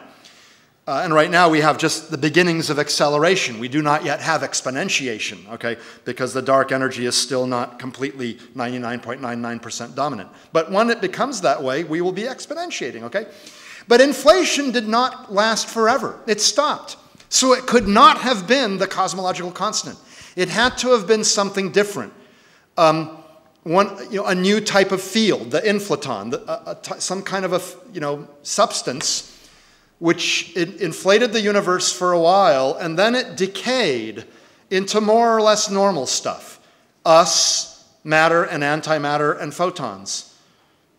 And the matter and antimatter annihilated, and for some reason that we don't quite yet understand, there was an excess of matter over an antimatter, and blah, blah, blah. And so we exist, okay? So there's an example. There's a historical precedent to something like the dark energy, which lasted for a while, but not forever, okay? So we don't know whether today's dark energy will last forever, or really is the vacuum energy suggested by various classes of string theory. And so what people like myself are trying to do is more accurately measure the expansion history of the universe, because depending on how much it was slowing down originally, and depending on how its behavior has been in the past few billion years, we can rule out certain types of theories because they make predictions that are inconsistent with observations. For example, we can already rule out that the dark energy is in the form of what's called cosmic strings or domain walls, two types of peculiar structures predicted by certain types of string theories. Okay? We can already rule those out because they predict a history of the expansion that differs from what we have measured so far. So that was a long answer, but it was a particularly good question. All the questions were good, actually. Other questions, maybe up from the top level there. No? Oh, yes, right there. Yeah, well, okay. Again, coming from a layman. Okay, that's okay. Laywoman. Is there any way that it's possible that the process of expansion could be reversed? Yeah. So could the process of expansion be reversed? Certainly without the dark energy, that's a possibility, because if the density of the universe exceeds a certain critical value, then you can calculate that, in a sense, the universe isn't expanding at a speed greater than the escape speed, right? It's like if the Earth's mass were bigger, it would take a greater energy, a greater speed to get this ball, this apple or ball or water bottle to escape, okay? So, you know, for a long time, astronomers were interested in whether the universe is or is not dense enough to cause this recollapse, okay? All right, well, we now know that in terms of just matter, anything that attracts, at least currently, it's clearly not dense enough. It's only 30% of the required density. The required density to make it stop would be this whole pie, by the way, okay? So it's only 30%. That suggests that, you know, you throw the universe and it expands forever. On top of that, there's this dark energy, which is causing not just, well, I mean, it's accelerating the expansion. So if all this remains this way, you know, attractive dark and normal matter, repulsive dark energy, then the universe will not recollapse. But if the dark energy someday becomes gravitationally attractive, then it could reverse, possibly. And again, the historical precedent is inflation. Inflation was exponentially expanding the universe to begin with, but then it decayed into normal stuff that's gravitationally attractive. So the universe started decelerating. After this accelerating phase that lasted a trillionth of a trillionth of a trillionth of a second, it started decelerating. It was just, you know, in this motion dominated by gravity, because the dark energy of long ago turned into normal gravitationally attractive stuff. Okay, so suppose the dark energy does the same thing. Then the universe will start decelerating. Then the question is whether there's enough of it to ever completely halt the expansion. There, I'm afraid the answer is we don't know. And I don't know that we will ever know, because it turns out that the overall density of the universe is extremely close to the dividing line between a universe that can ultimately recollapse if the stuff becomes gravitationally attractive, and one that will expand forever, even if the stuff becomes gravitationally attractive. We're right on that dividing line, and we don't know which side of the dividing line we're on. And moreover, we are so close to the dividing line, and if measurements keep on showing that we're closer and closer and closer, then it could be that we will never know for the following reason. There can be variations within this much, much bigger universe than what we just see. By the way, inflation predicts this much, much bigger universe.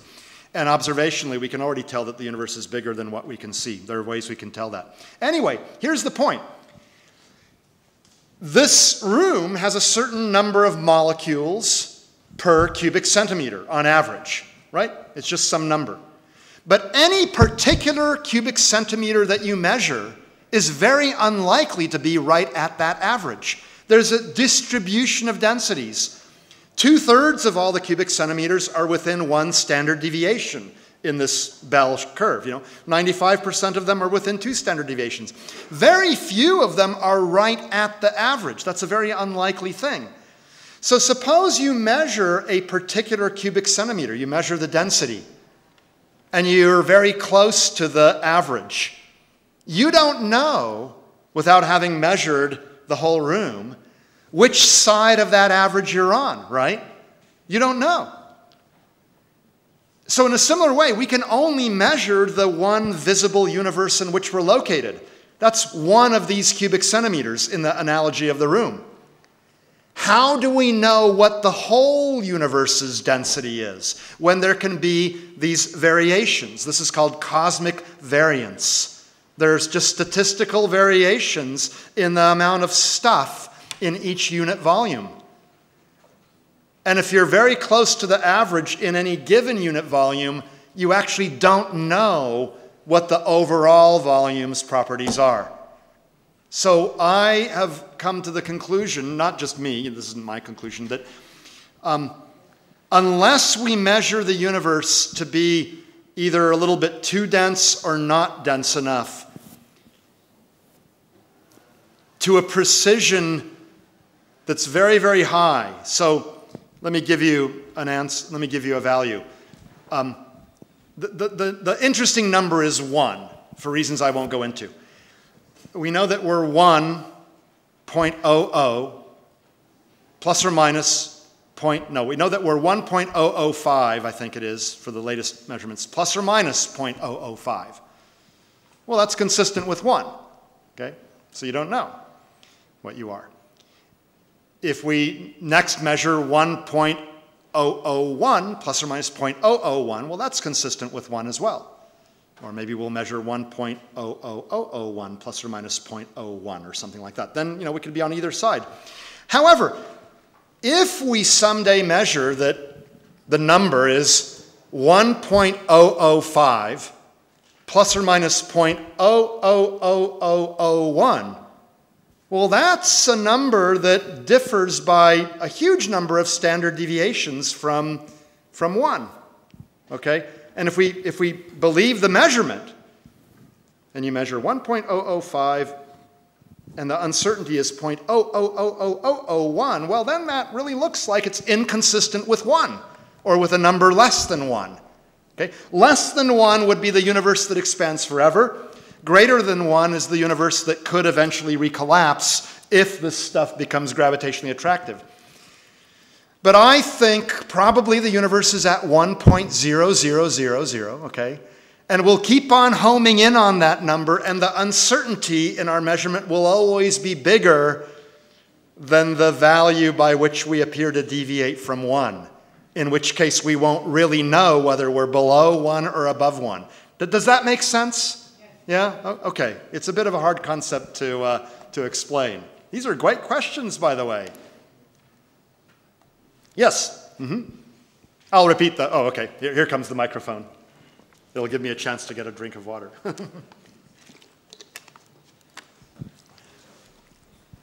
So if we assume that there are other universes and multiverses like true, yeah. Can this repulsive force of dark energy actually be the impulsive force of gravitation between universes? Yeah, that's an interesting idea. If there are multiple universes, could this acceleration actually be caused by the presence of these other universes? There are some theorists working on that possibility. It appears not to be all that likely, or at least it's not a favorite idea among the theorists. But there are some people working on it. There are also some theorists working on the idea that dark matter, is actually a concentration of matter in dimensions that we can't see.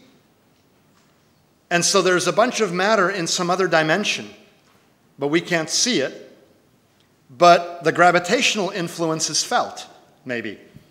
So, this actually has something to do with these string theories again. In string theory, gravitons, which are the carriers of gravity, are little loops of string, little loops of energy. And unlike light, which are open strings, light has the property where these strings are attached to the x, y, z dimensions of this room. So we only see light traveling through this room. But gravitons, if they're loops, can actually leave the x, y, z space in which we live, and they can go off into some other dimension. That's the theory, at least. So this might explain, first of all, why gravity is so weak. You might not think that gravity is weak because it's the dominant force that we feel, but it turns out in terms of the fundamental parameters, gravity is actually quite weak. And it's quite a mystery as to why it's that weak. It might be that weak because it mostly exists in some other dimension, which is called the bulk. We're like a membrane, a membrane inside the bulk. So if gravity is mostly in the bulk, then maybe that explains why measured gravity in our 3 dimensions is so weak. It might also explain why there's this dark matter. Maybe that's concentrations of matter elsewhere. That particular idea, again, is not a favorite idea among the theorists, but it is being considered by some people. So great question. Yeah. Okay. Okay. So, well, thank you very much for your...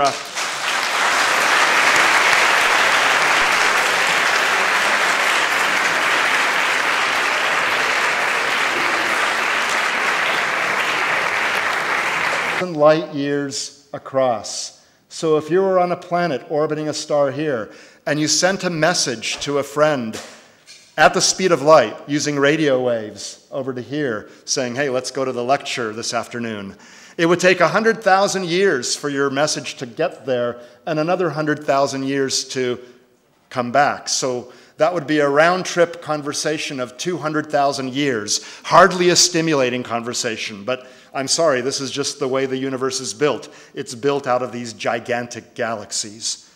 Truly almost unimaginable. A light year is 10 million kilometers. It's the distance light travels in a year. And light could travel around the Earth 7 times in a second if it were to go in a curved path. So these are enormous distances, okay?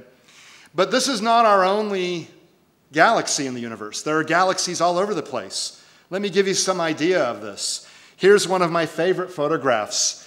It's part of what's called the Hubble Space Telescope Ultra Deep Field.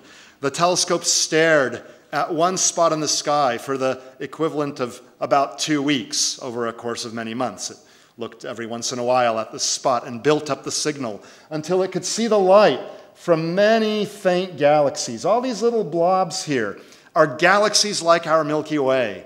There are very few stars in this picture in our own Milky Way. There's a star, there's a star. All the others are galaxies.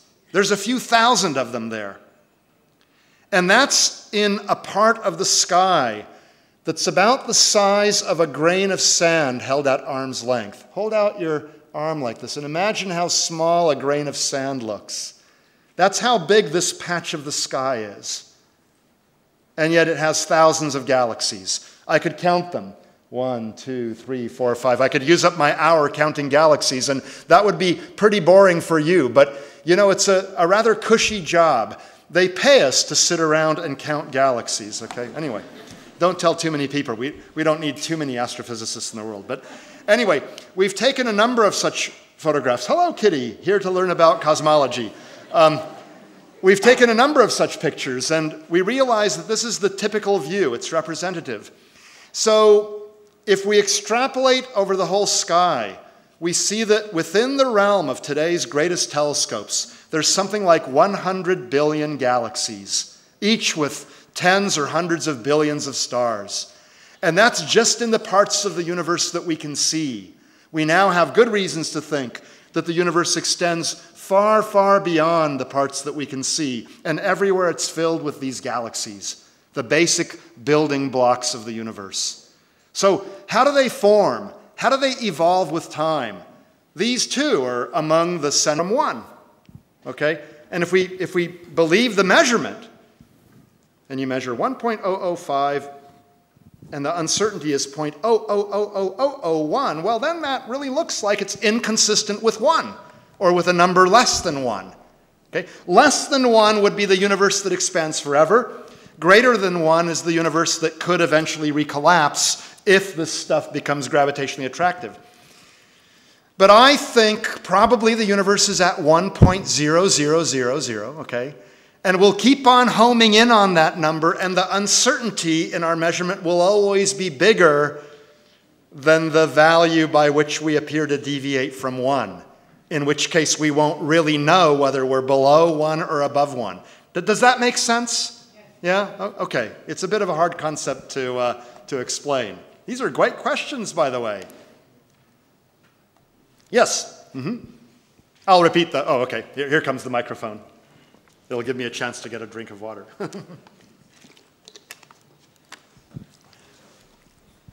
So if we assume that there are other universes and multiverses like true, yeah. Can this repulsive force of dark energy actually be the impulsive force of gravitation between universes? Yeah, that's an interesting idea. If there are multiple universes, could this acceleration actually be caused by the presence of these other universes? There are some theorists working on that possibility. It appears not to be all that likely, or at least it's not a favorite idea among the theorists. But there are some people working on it. There are also some theorists working on the idea that dark matter, is actually a concentration of matter in dimensions that we can't see. And so there's a bunch of matter in some other dimension, but we can't see it. But the gravitational influence is felt, maybe.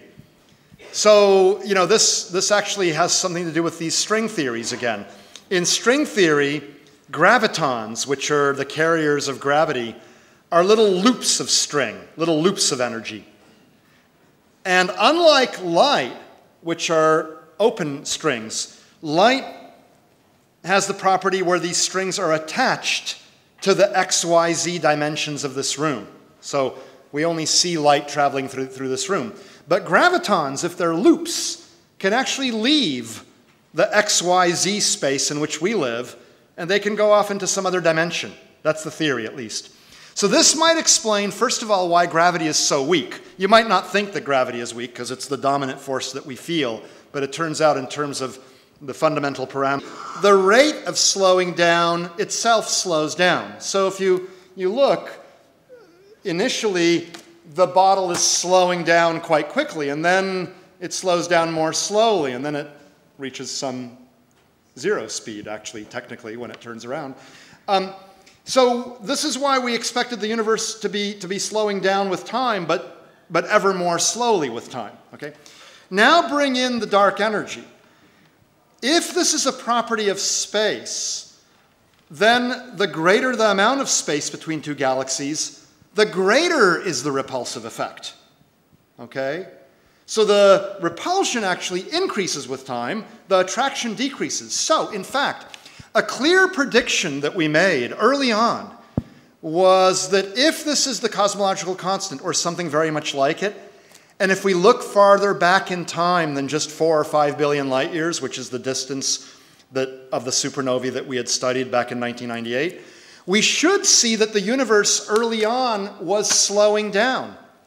And indeed, we made measurements of supernovae farther away, 5, 6, 7, 8, 9 billion years into the past. And we found that for the first 9 billion years, the expansion of the universe was slowing down. And then about 5 billion years ago, it started speeding up. So in the first 9 billion years, two things were happening. First, galaxies were close together, so their gravitational attraction was stronger than it is now. Secondly, the amount of dark energy total between them was less than it is now. So deceleration dominated, but as the universe spread apart, gravity in a sense was declining in importance for any two galaxies. The repulsion was increasing in importance, and about 5 billion years ago, the curves crossed. In a sense, if you go back to this pie, the dark energy, in a sense, where did the laser pointer go? Here it is. The slices in the pie change with time. The dark energy is actually becoming more and more important with time overall. And the dark matter is becoming less and less important. But long ago, these parts were the dominant parts, okay? And so 5 billion years ago, the dark energy was roughly 50%, and so it started dominating. Yeah. But that's a prediction we made, and in fact, it was verified through more observations. Yes. I thought I saw some hands up. Don't be shy. Yes, right there. Yeah, go ahead. Right here in the second row. Yeah. Mm-hmm. Oh, I'm sorry. You're waiting for the.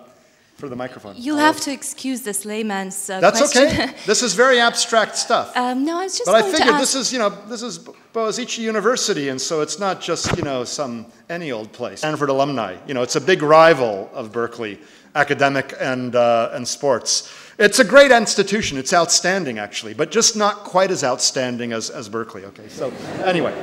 Well, no, we don't think that we live in any special place. We think that we would see this expansion away from us no matter which galaxy we happen to live in. And let me give you an example of a one-dimensional universe where the ping pong balls are the galaxies, they don't stretch, and the rubber is the space between them. You can see that from the perspective of this ping pong ball, all the others are moving away. But the same can be said from the perspective of any other ping pong ball. They all think that the others are moving away. And don't worry about the ends of the cord here. The universe is either infinite or it wraps around itself, so you don't have to worry about an edge. Notice also that the more distant galaxies, this yellow one, for example, compared to the red one, they move away faster from this one than the more nearby one. And that's because every bit of space expands, and the more space there was to begin with, the greater will be the total amount of expansion. So you get Hubble's relationship. This works also for three-dimensional universes. Here's an expanding loaf of raisin bread. The dough is uniformly filled with yeast, and let's say we let it bake for an hour. Suppose it doubles in size. This raisin sees all the other raisins moving away from it. So it thinks it's at the center. But any other raisin sees all others moving away as well. There's no unique center, at least not in the dimensions that we can physically probe. There may be a center in another mathematically describable but physically inaccessible dimension. I won't get into that unless people ask about it in the Q&A session. Again, don't worry about the edge. The universe is either infinite or it wraps around. Okay? So you get the Hubble relationship. And with today's great telescopes, we've measured how fast the universe is expanding right now. It's just some number. It's an interesting number, but I don't want to dwell on it right now. What I want to talk about is how that number will change. The universe shouldn't expand at the same rate forever. And this goes all the way back to Newton. The concept goes all the way back to Newton. He supposedly saw an apple fall from the apple tree, and he wondered whether whatever it is that makes it fall is somehow related to what keeps the moon in its orbit around the Earth. And he developed his law of universal gravitation. We now think that it applies universally, and he used that together with his newly developed laws of motion to understand that indeed the motion of the moon and the motion of the apple are intimately related. Science brings together, it explains under a common umbrella. Throughout your talk, you assume only one universe, right? I mean, is there any chance that there are actually more than one universe and universes, and would this, and I guess people are talking about this possibility? Yeah. Serious physicists are now seriously considering the possibility of there being multiple universes in what we now call a multiverse. It's a very attractive idea. And, we don't know how our universe came to be, but various ideas of how it might have come to be through quantum fluctuations, or there's a process known as inflation where it becomes really, really big, and little parts of the universe can keep on inflating while other parts do not, and they, in a sense, bud off to become other universes. In fact, a very famous physicist at Stanford, Andre Linde, has developed the theories of these multiple universes. It's a very attractive idea. I personally am very much in favor of it. I'm convinced that we are only one of many universes. The trouble is that although this idea comes from scientific reasoning and based on what we think we know, the conclusion that there are multiple universes, by its very nature, at least temporarily removes itself from being squarely within the realm of science. Because in science, we have very clear rules. A hypothesis has to be testable in order to be a scientific hypothesis. And the idea of multiple universes, in general, right now, we don't know of a way of testing. Only when universes collide would we be able to see the effects of that. We would see the imprint of the collision in the afterglow of the Big Bang, the cosmic microwave background radiation. But in many models, the universes don't collide. So how do you demonstrate their presence, right? So it's sort of science, right? It's not like we just get up at 3 o'clock in the morning to go to the bathroom and we say, gee, wouldn't it be great if there were multiple universes? The reasoning is a little bit more scientific than that. Nevertheless, the conclusion, right now, we don't know of a way of testing. And so it's not squarely within the realm of science anymore. But it's an interesting thing to consider. Yes, I thought I saw another hand in the back there. Yes, right there. Yes. Mm-hmm. Thank you very much. Does the string theory suggest a possible answer for this dark energy problem? Yeah, so string theory is one of these theories that is attempting to unify quantum physics and general relativity. The idea being that every particle is a little package of energy called a string or a membrane, and different vibrational modes are different particles. So this might be an electron, and this might be the up quark, and enough to ever stop. Well, you might say that we can measure the current rate of expansion, but how can we go back into the past and measure what it used to be? It seems impossible because we live right now. Anyone want to venture a guess? How can we look back into the past? Things further away or go back in time. Who said that? Where? What's your name? Will. Will says, basically, you see things further away as they were further back in time. And that's because light travels at a not infinite speed, but finite. Very fast, but finite. About a foot per billionth of a second. About that fast. You can tell this fact to your friends at the next party you attend, thus ensuring that you will never again be invited to a party. But anyway, about a foot per billionth of a second, a foot per nanosecond. So I'm seeing Will, not as he is right now, but as he was perhaps 60 billionths of a second ago. He may not even exist anymore. Oh, he does. Good. Good for him. He's still on this good earth, okay? You see the sun as it was about 8 1/3 minutes ago, because that's how long it takes for the light to traverse 150 million kilometers. The typical stars you see with your naked eye are some tens or hundreds, in a few cases 1,000 light years away. So you're seeing them as they were 10, 100, 1,000 years ago. So if you look at galaxies that are 1 billion light years away and 4 billion light years away, and maybe that little tiny dot there is 9 billion light years away, you're seeing them as they were 1, 4, 9 billion years ago.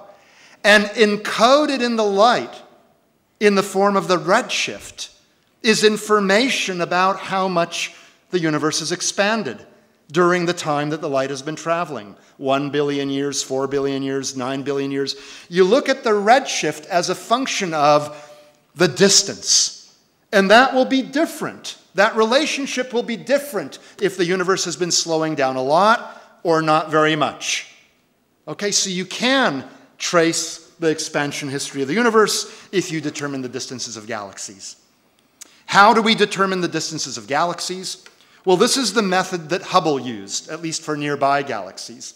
You take pictures like this, and let's say you can identify that star, and all the stars are not all the same. They come in different categories. Suppose you call that star Alper, just for kicks. And you study it, and you notice that it's the same kind of a star as this one here, Betelgeuse, the left shoulder, as seen by us, of the great hunter Orion. Here are the two shoulders, the head, the sword, the belt, the sword, the feet. We know that this is several people said it, I think, supernova, that's right, an exploding star. Some stars explode at the end of their lives, becoming up to a few billion times as powerful as our sun. Here's an example of a star that exploded, and it takes several weeks to brighten and some months to fade. But at its brightest, it is as powerful as several billion suns. It's as bright as the central region of this galaxy. Now, our sun will not do this. It's not the right type of star. That's good. If the sun were to explode, sunblock of 50 just wouldn't cut it, folks. You'd need sunblock or supernova block of a few billion to protect yourself. But don't worry, be happy, the sun will not explode, okay? If we find a whole bunch of these exploding stars in galaxies whose distance we already know, because we've measured more normal stars within them. So here's a normal star, there's a normal star. We know the distance of this galaxy. If we measure how bright the supernova is, we can determine how powerful it really is. And we have to do this for a bunch of supernovae, because after all, there might be more than one way in which a star can explode. Indeed, there are several different ways. Cosmologists are interested in a particular type of supernova called type 1a. I don't want to dwell on that, but if you want to look it up some more, type 1a are the one we are interested in, because they're quite uniform. They're all pretty much the same, and they're very, very powerful, okay? So we have to find them in nearby galaxies, but that's not an easy task, because a typical galaxy might produce a supernova maybe once every 30 years or 40 years. So if I were a really cruel advisor, I would have each of my students staring through the eyepiece of a telescope at one and only one galaxy, preferably at night. You see more stars and galaxies at night than during the day. Until that student finds a supernova, and then we let that student graduate and move on to greener pastures. Well, you know, meanwhile, I will have had decades worth of slave labor from this student, and that would not be right. There are some crimes that are so egregious that even a tenured professor can and should get fired. At Berkeley, at Bogazici, you know, anywhere. So I don't do that to my students. Instead, you can look at thousands of galaxies. If it's, say, once every 30 years per galaxy, then if you look at thousands of galaxies, you improve your odds of finding a supernova. So I could have my students looking at thousands of galaxies, but that would be cruel and unusual punishment as well. Instead, with today's modern technology, we attach digital cameras, CCD cameras, to which is causing not just, well, I mean, it's accelerating the expansion. So if all this remains this way, you know, attractive dark and normal matter, repulsive dark energy, then the universe will not recollapse. But if the dark energy someday becomes gravitationally attractive, then it could reverse, possibly. And again, the historical precedent is inflation. Inflation was exponentially expanding the universe to begin with, but then it decayed into normal stuff that's gravitationally attractive. So the universe started decelerating. After this accelerating phase that lasted a trillionth of a trillionth of a trillionth of a second, it started decelerating. It was just, you know, in this motion dominated by gravity, because the dark energy of long ago turned into normal gravitationally attractive stuff. Okay, so suppose the dark energy does the same thing. Then the universe will start decelerating. Then the question is whether there's enough of it to ever completely halt the expansion. There, I'm afraid the answer is we don't know. And I don't know that we will ever know, because it turns out that the overall density of the universe is extremely close to the dividing line between a universe that can ultimately recollapse if the stuff becomes gravitationally attractive, and one that will expand forever, even if the stuff becomes gravitationally attractive. We're right on that dividing line. And we don't know which side of the dividing line we're on. And moreover, we are so close to the dividing line, and if measurements keep on showing that we're closer and closer and closer, then it could be that we will never know for the following reason. There can be variations within this much, much bigger universe than what we just see. By the way, inflation predicts this much, much bigger universe. And observationally, we can already tell that the universe is bigger than what we can see. There are ways we can tell that. Anyway, here's the point. This room has a certain number of molecules per cubic centimeter on average, right? It's just some number. But any particular cubic centimeter that you measure is very unlikely to be right at that average. There's a distribution of densities. 2/3 of all the cubic centimeters are within one standard deviation, in this bell curve. 95% of them are within 2 standard deviations. Very few of them are right at the average. That's a very unlikely thing. So suppose you measure a particular cubic centimeter, you measure the density, and you're very close to the average. You don't know, without having measured, in a sense, if you go back to this pi, the dark energy, in a sense, where did the laser pointer go? Here it is. The slices in the pie change with time. The dark energy is actually becoming more and more important with time overall. And the dark matter is becoming less and less important. But long ago, these parts were the dominant parts, okay? And so 5 billion years ago, the dark energy was roughly 50%, and so it started dominating. Yeah. But that's a prediction we made, and in fact, it was verified through more observations. Yes. I thought I saw some hands up. Don't be shy. Yes, right there. Yeah, go ahead. Right here in the second row. Yeah. Mm-hmm. Oh, I'm sorry. You're waiting for the microphone. You'll have to excuse this layman's That's question. okay. This is very abstract stuff. No, I was just But I going to figured ask... this is Boğaziçi University, and so it's not just, some any old place, so I can give you the real stuff here. Thank you very much. And thank you for the talk. The question is, in addition to the telescopes, yes. What kind of advances do you foresee in the methods you will use to look at the universe? Oh, well, are there techniques coming up that show you further back in time? Yeah, so the techniques that we've used, telescopes have gotten better, detectors have gotten better, and computers have become much, much better. So now we can analyze gigantic amounts of data, and we can do computer simulations of billions of particles. We can study, for example, how galaxies merge together. So computer advances have been fantastic. In the future, what I foresee are several things. First, computers are going to become even better. Moore's law is still in effect. We're getting more and more computing power every 18 months. It's roughly doubling. But we're also developing new techniques with which to observe the universe.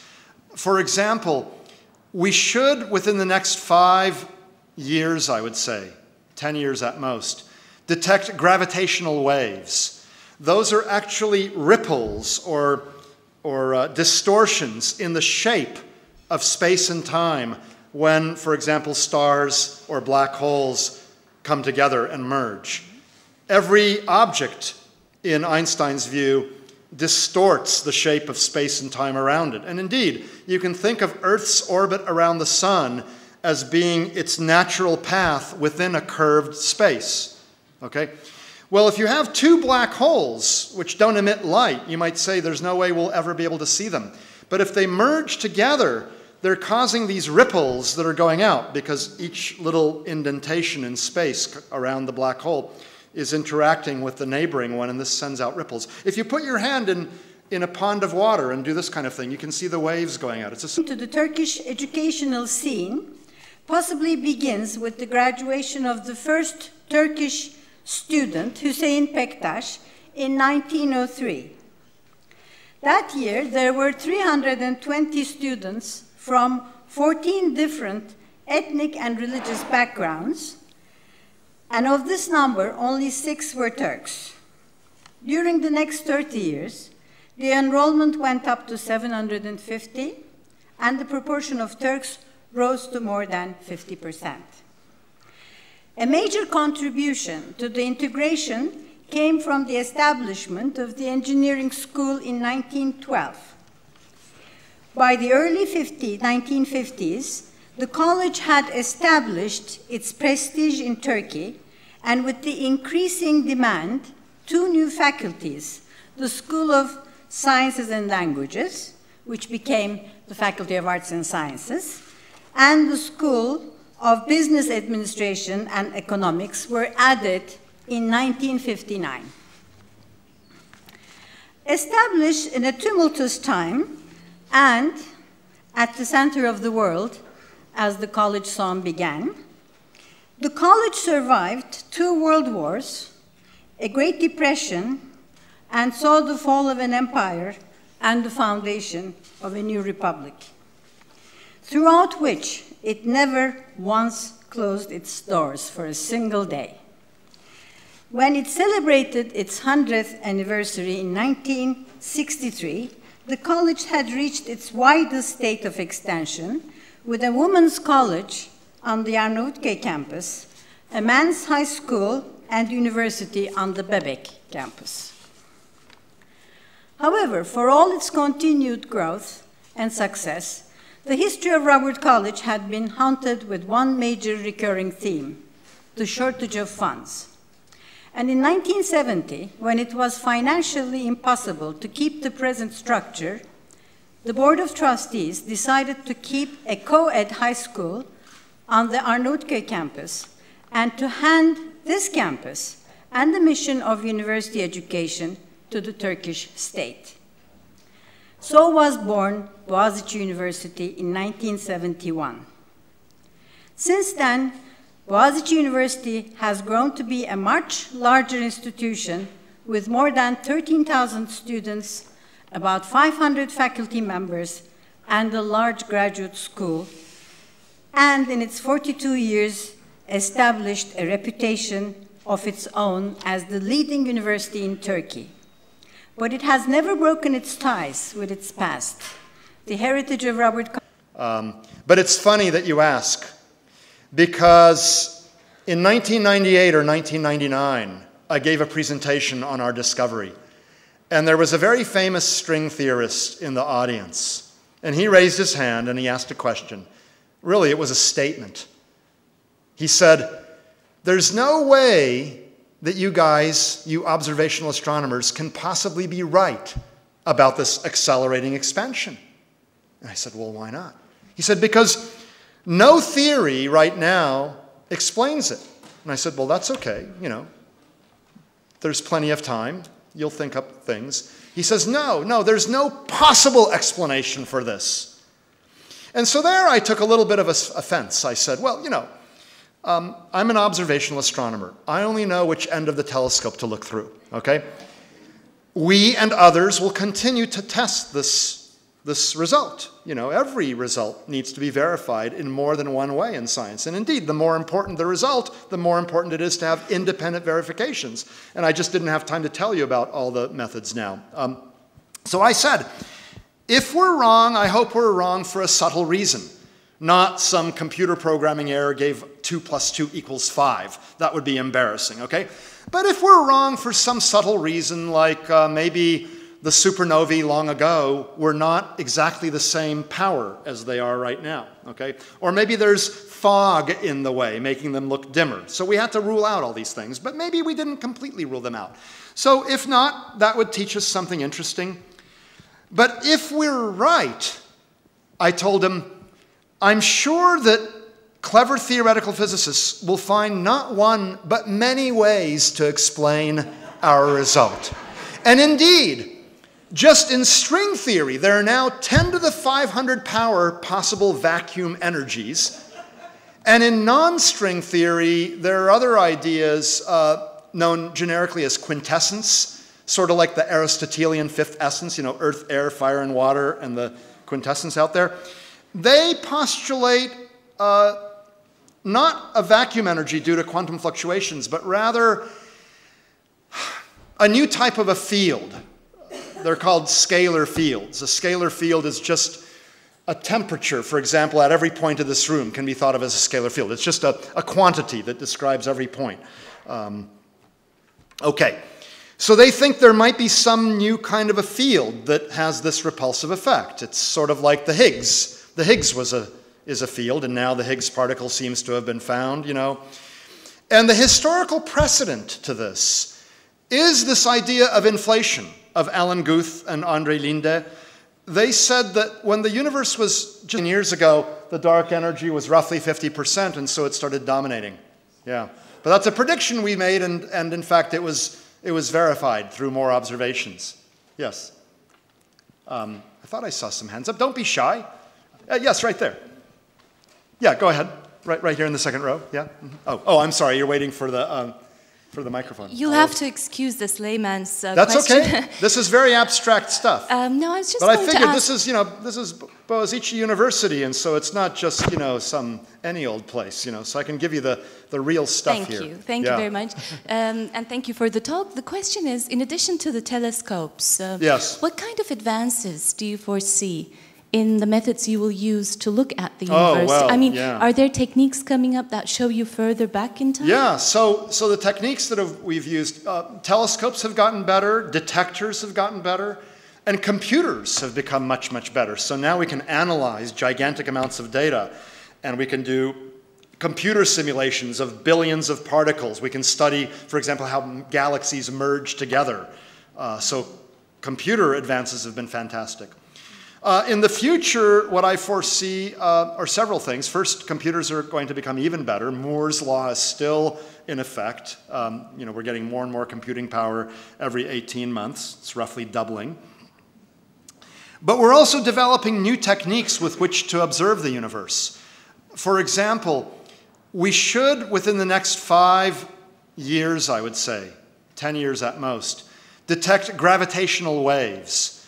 Those are actually ripples or distortions in the shape of space and time when, for example, stars or black holes come together and merge.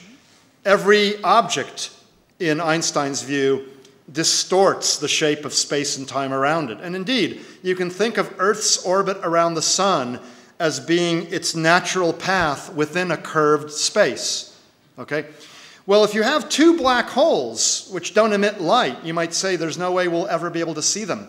But if they merge together, they're causing these ripples that are going out because each little indentation in space around the black hole is interacting with the neighboring one, and this sends out ripples. If you put your hand in a pond of water and do this kind of thing, you can see the waves going out. It's a similar sort of thing.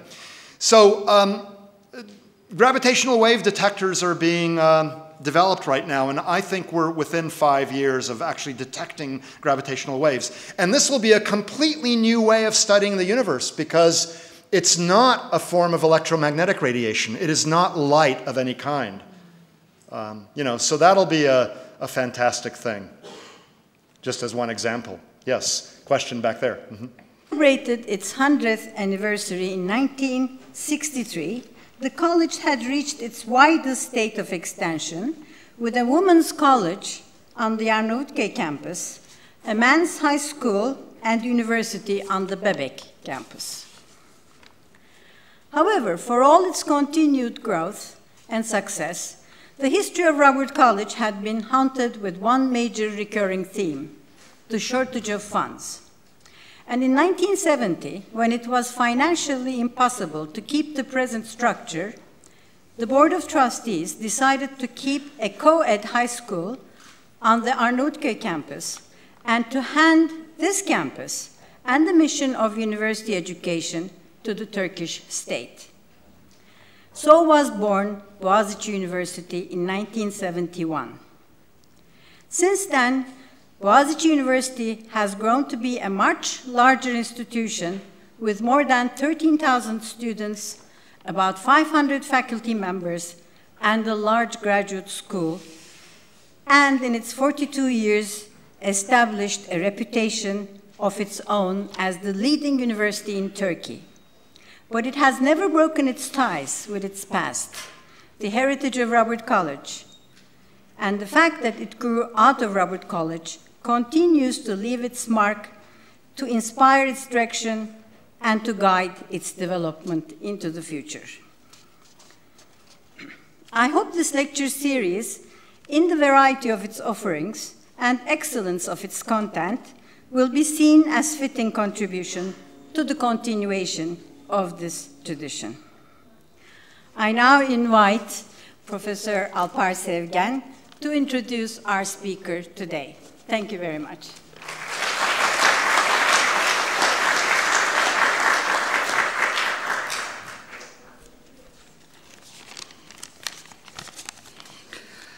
We are very happy to have Professor Filippenko from Berkeley to give us this lecture about this exciting topic. I want to make it very short. He is an elected member of the United States National Academy of Sciences and is one of the world's most highly cited astronomers. He is the recipient of numerous prizes for his scientific research and was the only person to have been a member of both teams that revealed the accelerating expansion of the universe. Perhaps you may comment on it to be a member on both teams. Okay, and winner of prestigious teaching awards at Berkeley and voted the best professor on campus. String theories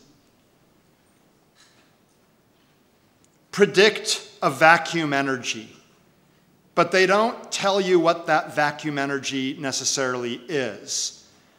The expansion of the universe may well be due to a vacuum energy. This is essentially what the cosmological constant is.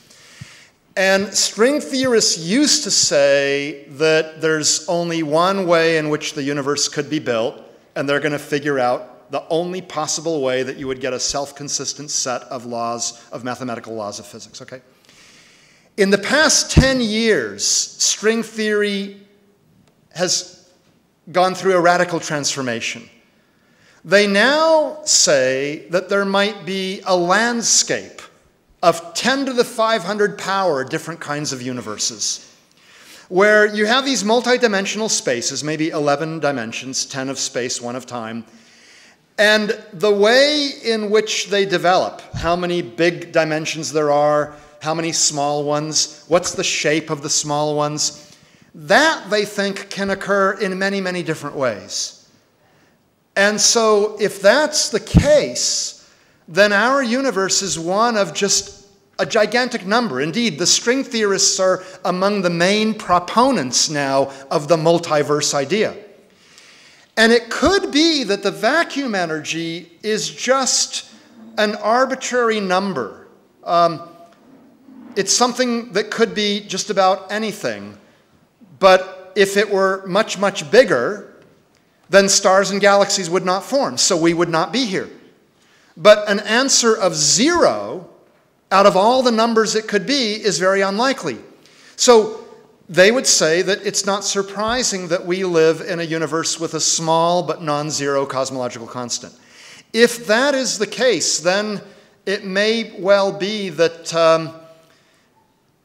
the dark energy points generically to a class of string theories, but the specific value of the dark energy will not allow us to distinguish between different variations.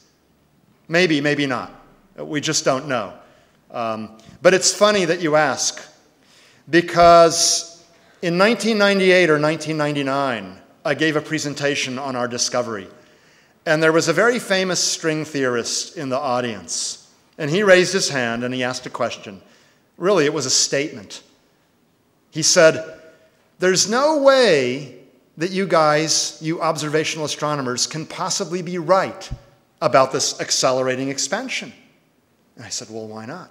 He said, because no theory right now explains it overall. And the dark matter is becoming less and less important. But long ago, these parts were the dominant parts, okay? And so 5 billion years ago, the dark energy was roughly 50%, and so it started dominating.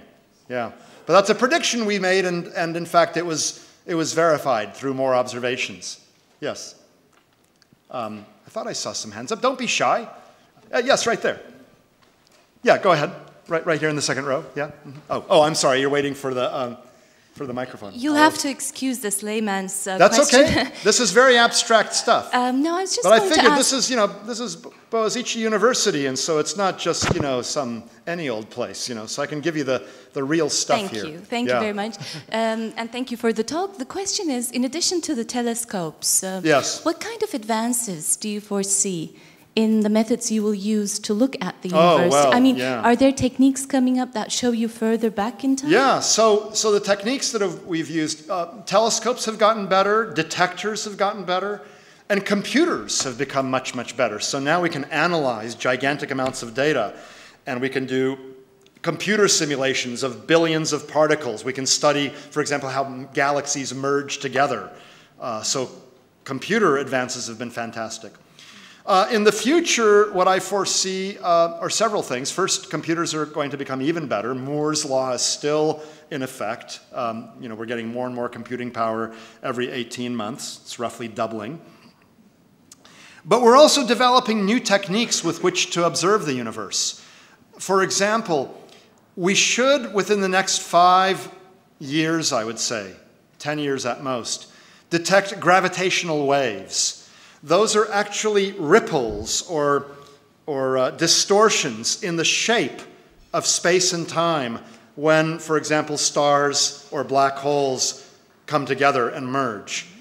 Every object, in Einstein's view, distorts the shape of space and time around it. And indeed, you can think of Earth's orbit around the sun as being its natural path within a curved space. Okay? Well, if you have two black holes which don't emit light, you might say there's no way we'll ever be able to see them. But if they merge together, they're causing these ripples that are going out because each little indentation in space around the black hole is interacting with the neighboring one, and this sends out ripples. If you put your hand in a pond of water and do this kind of thing, you can see the waves going out. It's a similar sort of thing. So gravitational wave detectors are being developed right now, and I think we're within 5 years of actually detecting gravitational waves. And this will be a completely new way of studying the universe because it's not a form of electromagnetic radiation. It all the rest of us out to Stockholm in December of 2011 to help participate in Nobel Week. So we went to a non-stop series of parties and receptions and wonderful gatherings. The only thing we really didn't partake of is the getting of the gold medal itself and the $1 million that goes along with it. So anyway, but here we are on Schmidt's team right after the award to Brian Schmidt and my postdoctoral scholar, Adam Rees. We gathered very quickly for a photograph after the award. And because I could not be in two places at the same time, I'm not in the picture of the other team. But oh well, that's the way it goes. We had a very fun time there, and it was really such an honor. But really, the great pleasure was in making the discovery and doing the science. Never in my wildest dreams did I think that I would contribute in such an important way to a discovery that really revolutionized our view of the world and the way in which physics views the world these days. And I will tell you the implications of our discovery in this talk. So this talk is, of course, generically on astronomy, but more specifically it's on cosmology. Cosmology is that subset of astronomy that deals with the structure and evolution of the universe as a whole, in its entirety. We're interested in truly some of the grandest questions imaginable. How big is the universe? Is it infinite, or does it wrap around itself somehow? What shape is it? How old is the universe? Is it infinitely old? No, it's not infinitely old. It's about 14 billion years old. In fact, the most recent measurements suggest 13.80 plus or minus 0.04 billion years old. Now that's very, very old, but it's not infinitely old. So we now know how old the universe is, and this was a big time story. You see that, a big time story. When did the universe begin? Well, we're also interested in the fate of the universe. Will it expand forever? It's currently expanding, or will it recollapse someday? This too was a big time story. How the universe will end. And this was written in 2001 about the work that we had done. Then, 12 years ago, we thought we knew how the universe would end. Now, a dozen years later, we've done more research, and we're not so sure how it will end. But I will tell you how it might end, what the probabilities are. We're also interested in the fundamental building blocks of the universe. Those are galaxies. Now, galaxies are gigantic collections of stars, maybe a few 100 billion stars, gravitationally bound into a structure like this one, a spiral galaxy in this case. Okay, so you don't know what you are.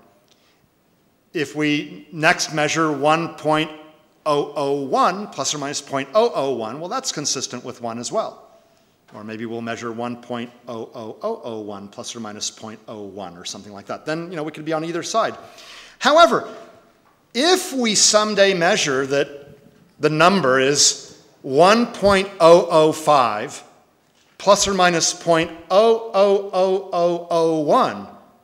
Well, that's a number that differs by a huge number of standard deviations from 1, okay? And if we believe the measurement, and you measure 1.005, and the uncertainty is 0.000001, well, then that really looks like it's inconsistent with 1, or with a number less than 1. Okay? Less than 1 would be the universe that expands forever. Greater than 1 is the universe that could eventually recollapse if this stuff becomes gravitationally attractive.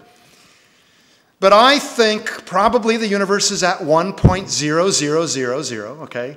And we'll keep on homing in on that number, and the uncertainty in our measurement will always be bigger than the value by which we appear to deviate from 1, in which case we won't really know whether we're below 1 or above 1. Does that make sense? Yeah? Okay. It's a bit of a hard concept to explain. These are great questions, by the way. Yes? I'll repeat the... Oh, okay. Here comes the microphone. It'll give me a chance to get a drink of water.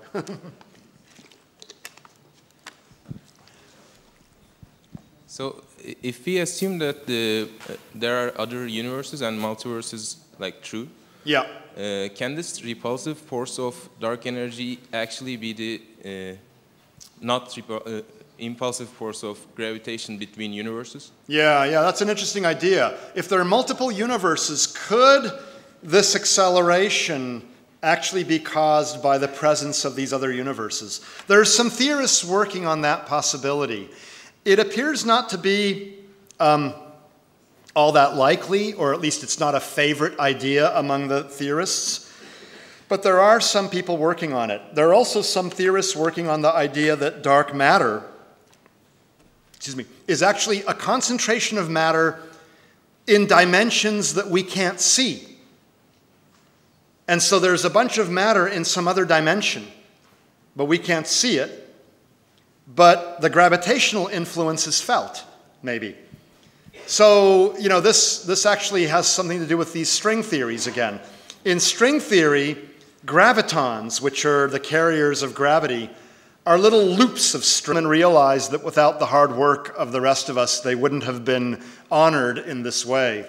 So they were kind enough to spend a good fraction of their prize money flying all the rest of us out to Stockholm in December of 2011 to help participate in Nobel Week.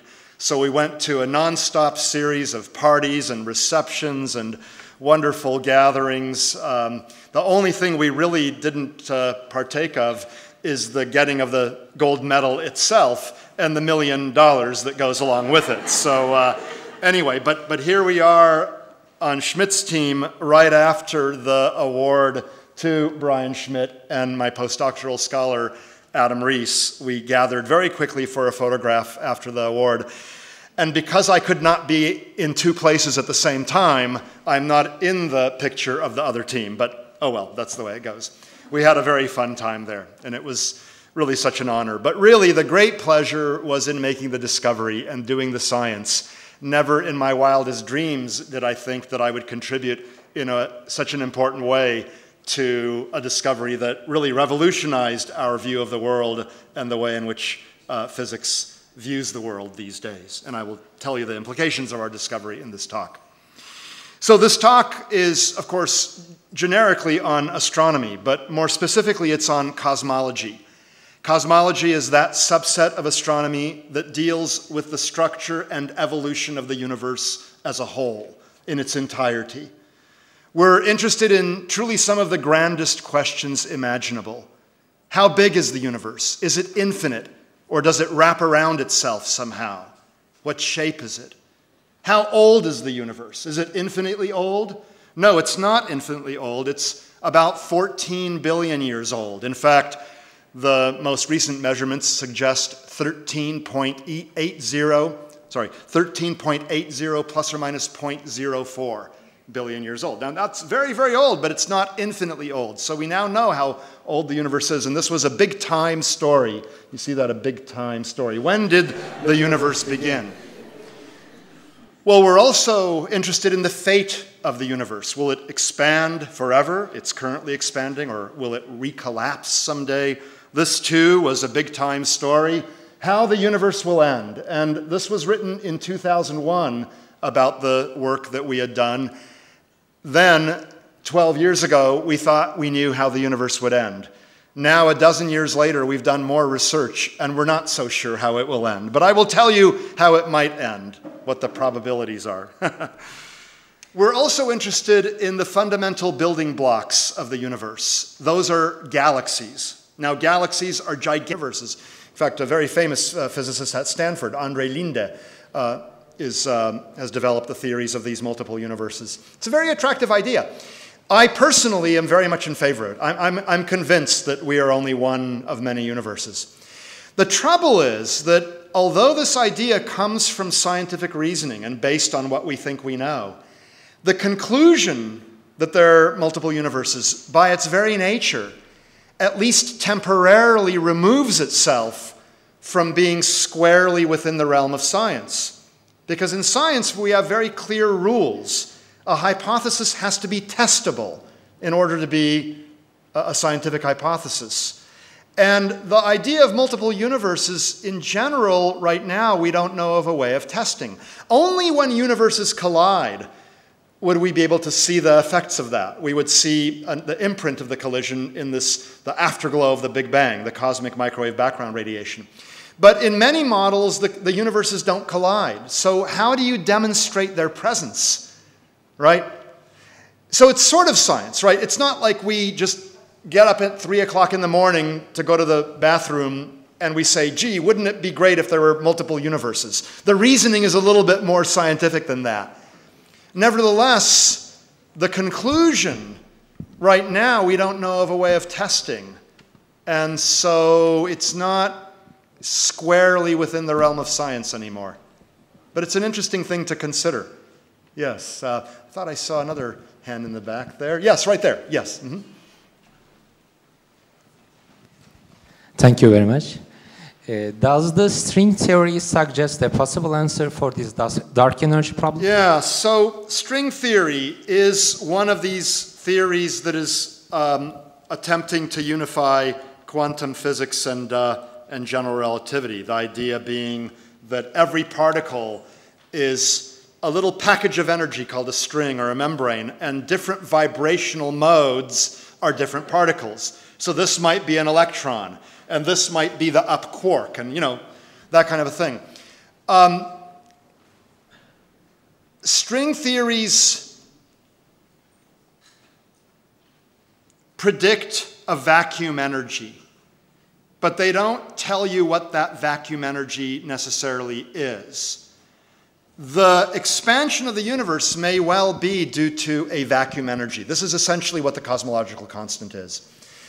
And string theorists used to say that there's only one way in which the universe could be built, and they're going to figure out the only possible way that you would get a self-consistent set of laws, of mathematical laws of physics, okay?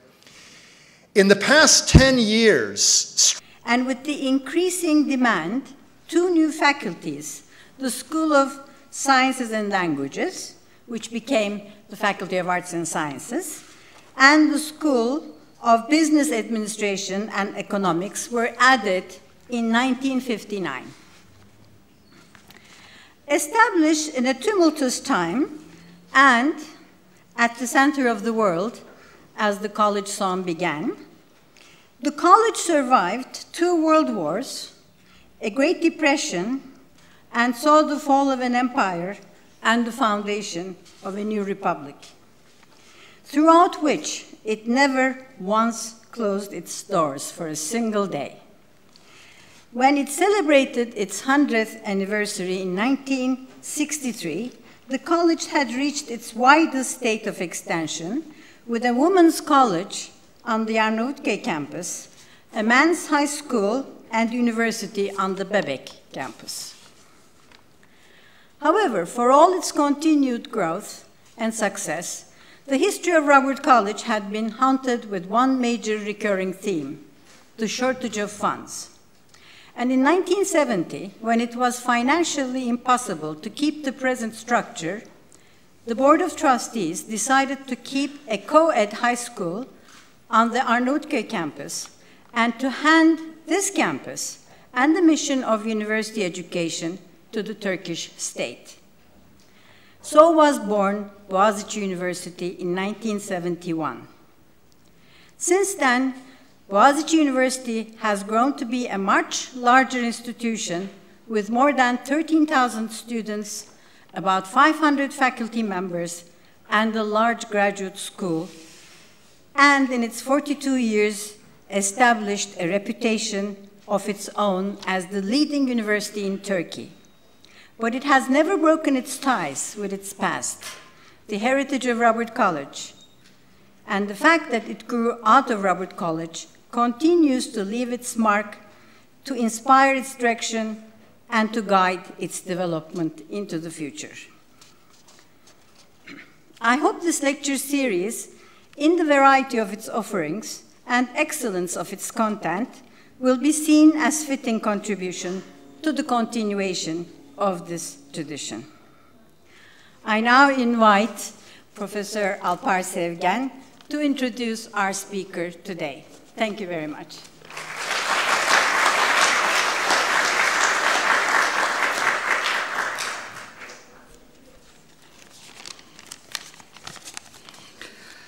We are very happy to have Professor Filippenko.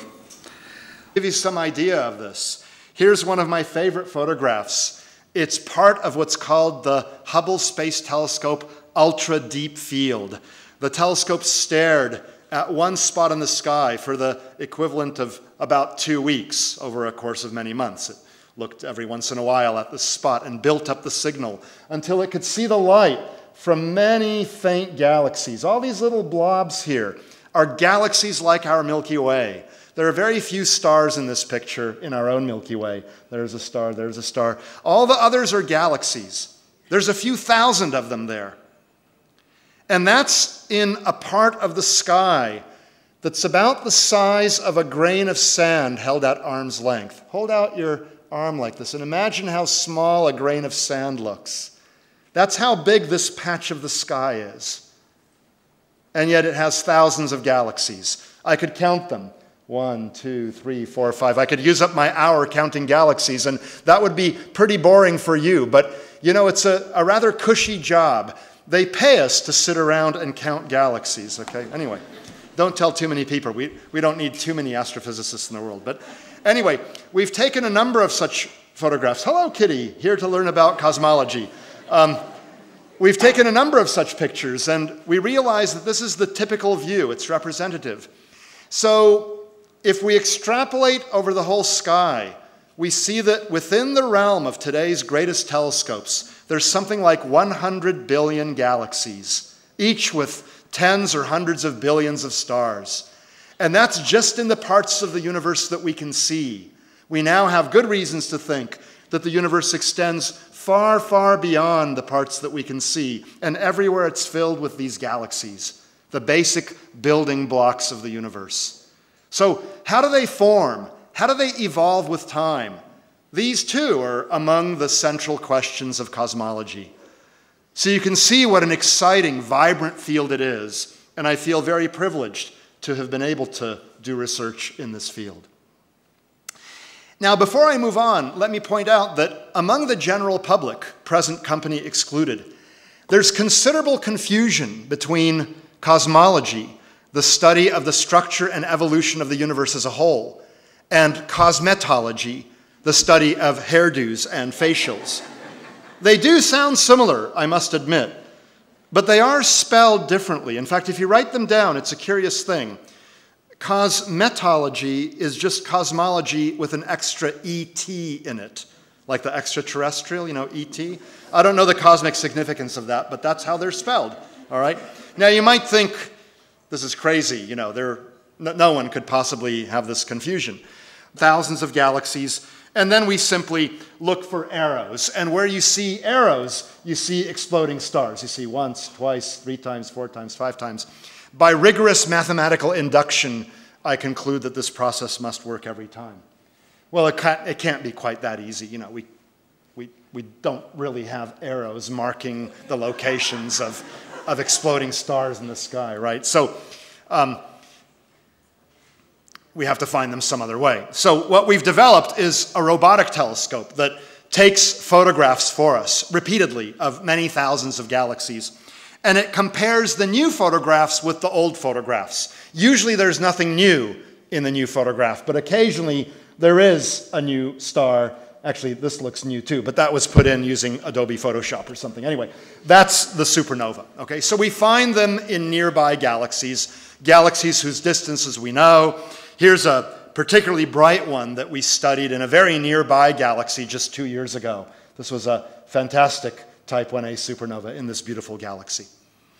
Okay, so even 20 years ago, we had calibrated these Type 1a supernovae pretty well. Since then, we've been refining the technique, making them even better. But even 20 years ago, the technique was already pretty good. So 2 teams set out to find distant examples of these Type 1as. If they can find them in distant galaxies, they would be able to measure the brightness and thus determine the distance of the galaxy. And moreover, by measuring the redshift, we would find out how much the universe has expanded during the time that the light traveled toward us. So if we could find a distant Type 1a, we figure out the distance of the galaxy, that is how far back in time we're looking, and we measure the amount of stretching. So we can determine what the universe has been doing in the past, because the relationship between redshift and time in the past differs depending on whether the universe is slowing down quickly or not very quickly, and so on. Well, both teams used telescopes primarily in Chile. There are very good weather conditions in Chile. And they used cameras that were able to take quite wide-angle pictures of the sky. This picture is about the size of the full moon, which is pretty good for a big telescope. Most big telescopes only look at a very small fraction of this size. By the way, the full moon is not rectangular in shape, but nevertheless, this is about the size of the full moon. And here you see, as in the Hubble Ultra Deep Field, you see literally thousands of galaxies. Nearly every blob you see here is a galaxy. When you look out with your unaided eye, the sky is dominated by stars in our own Milky Way galaxy.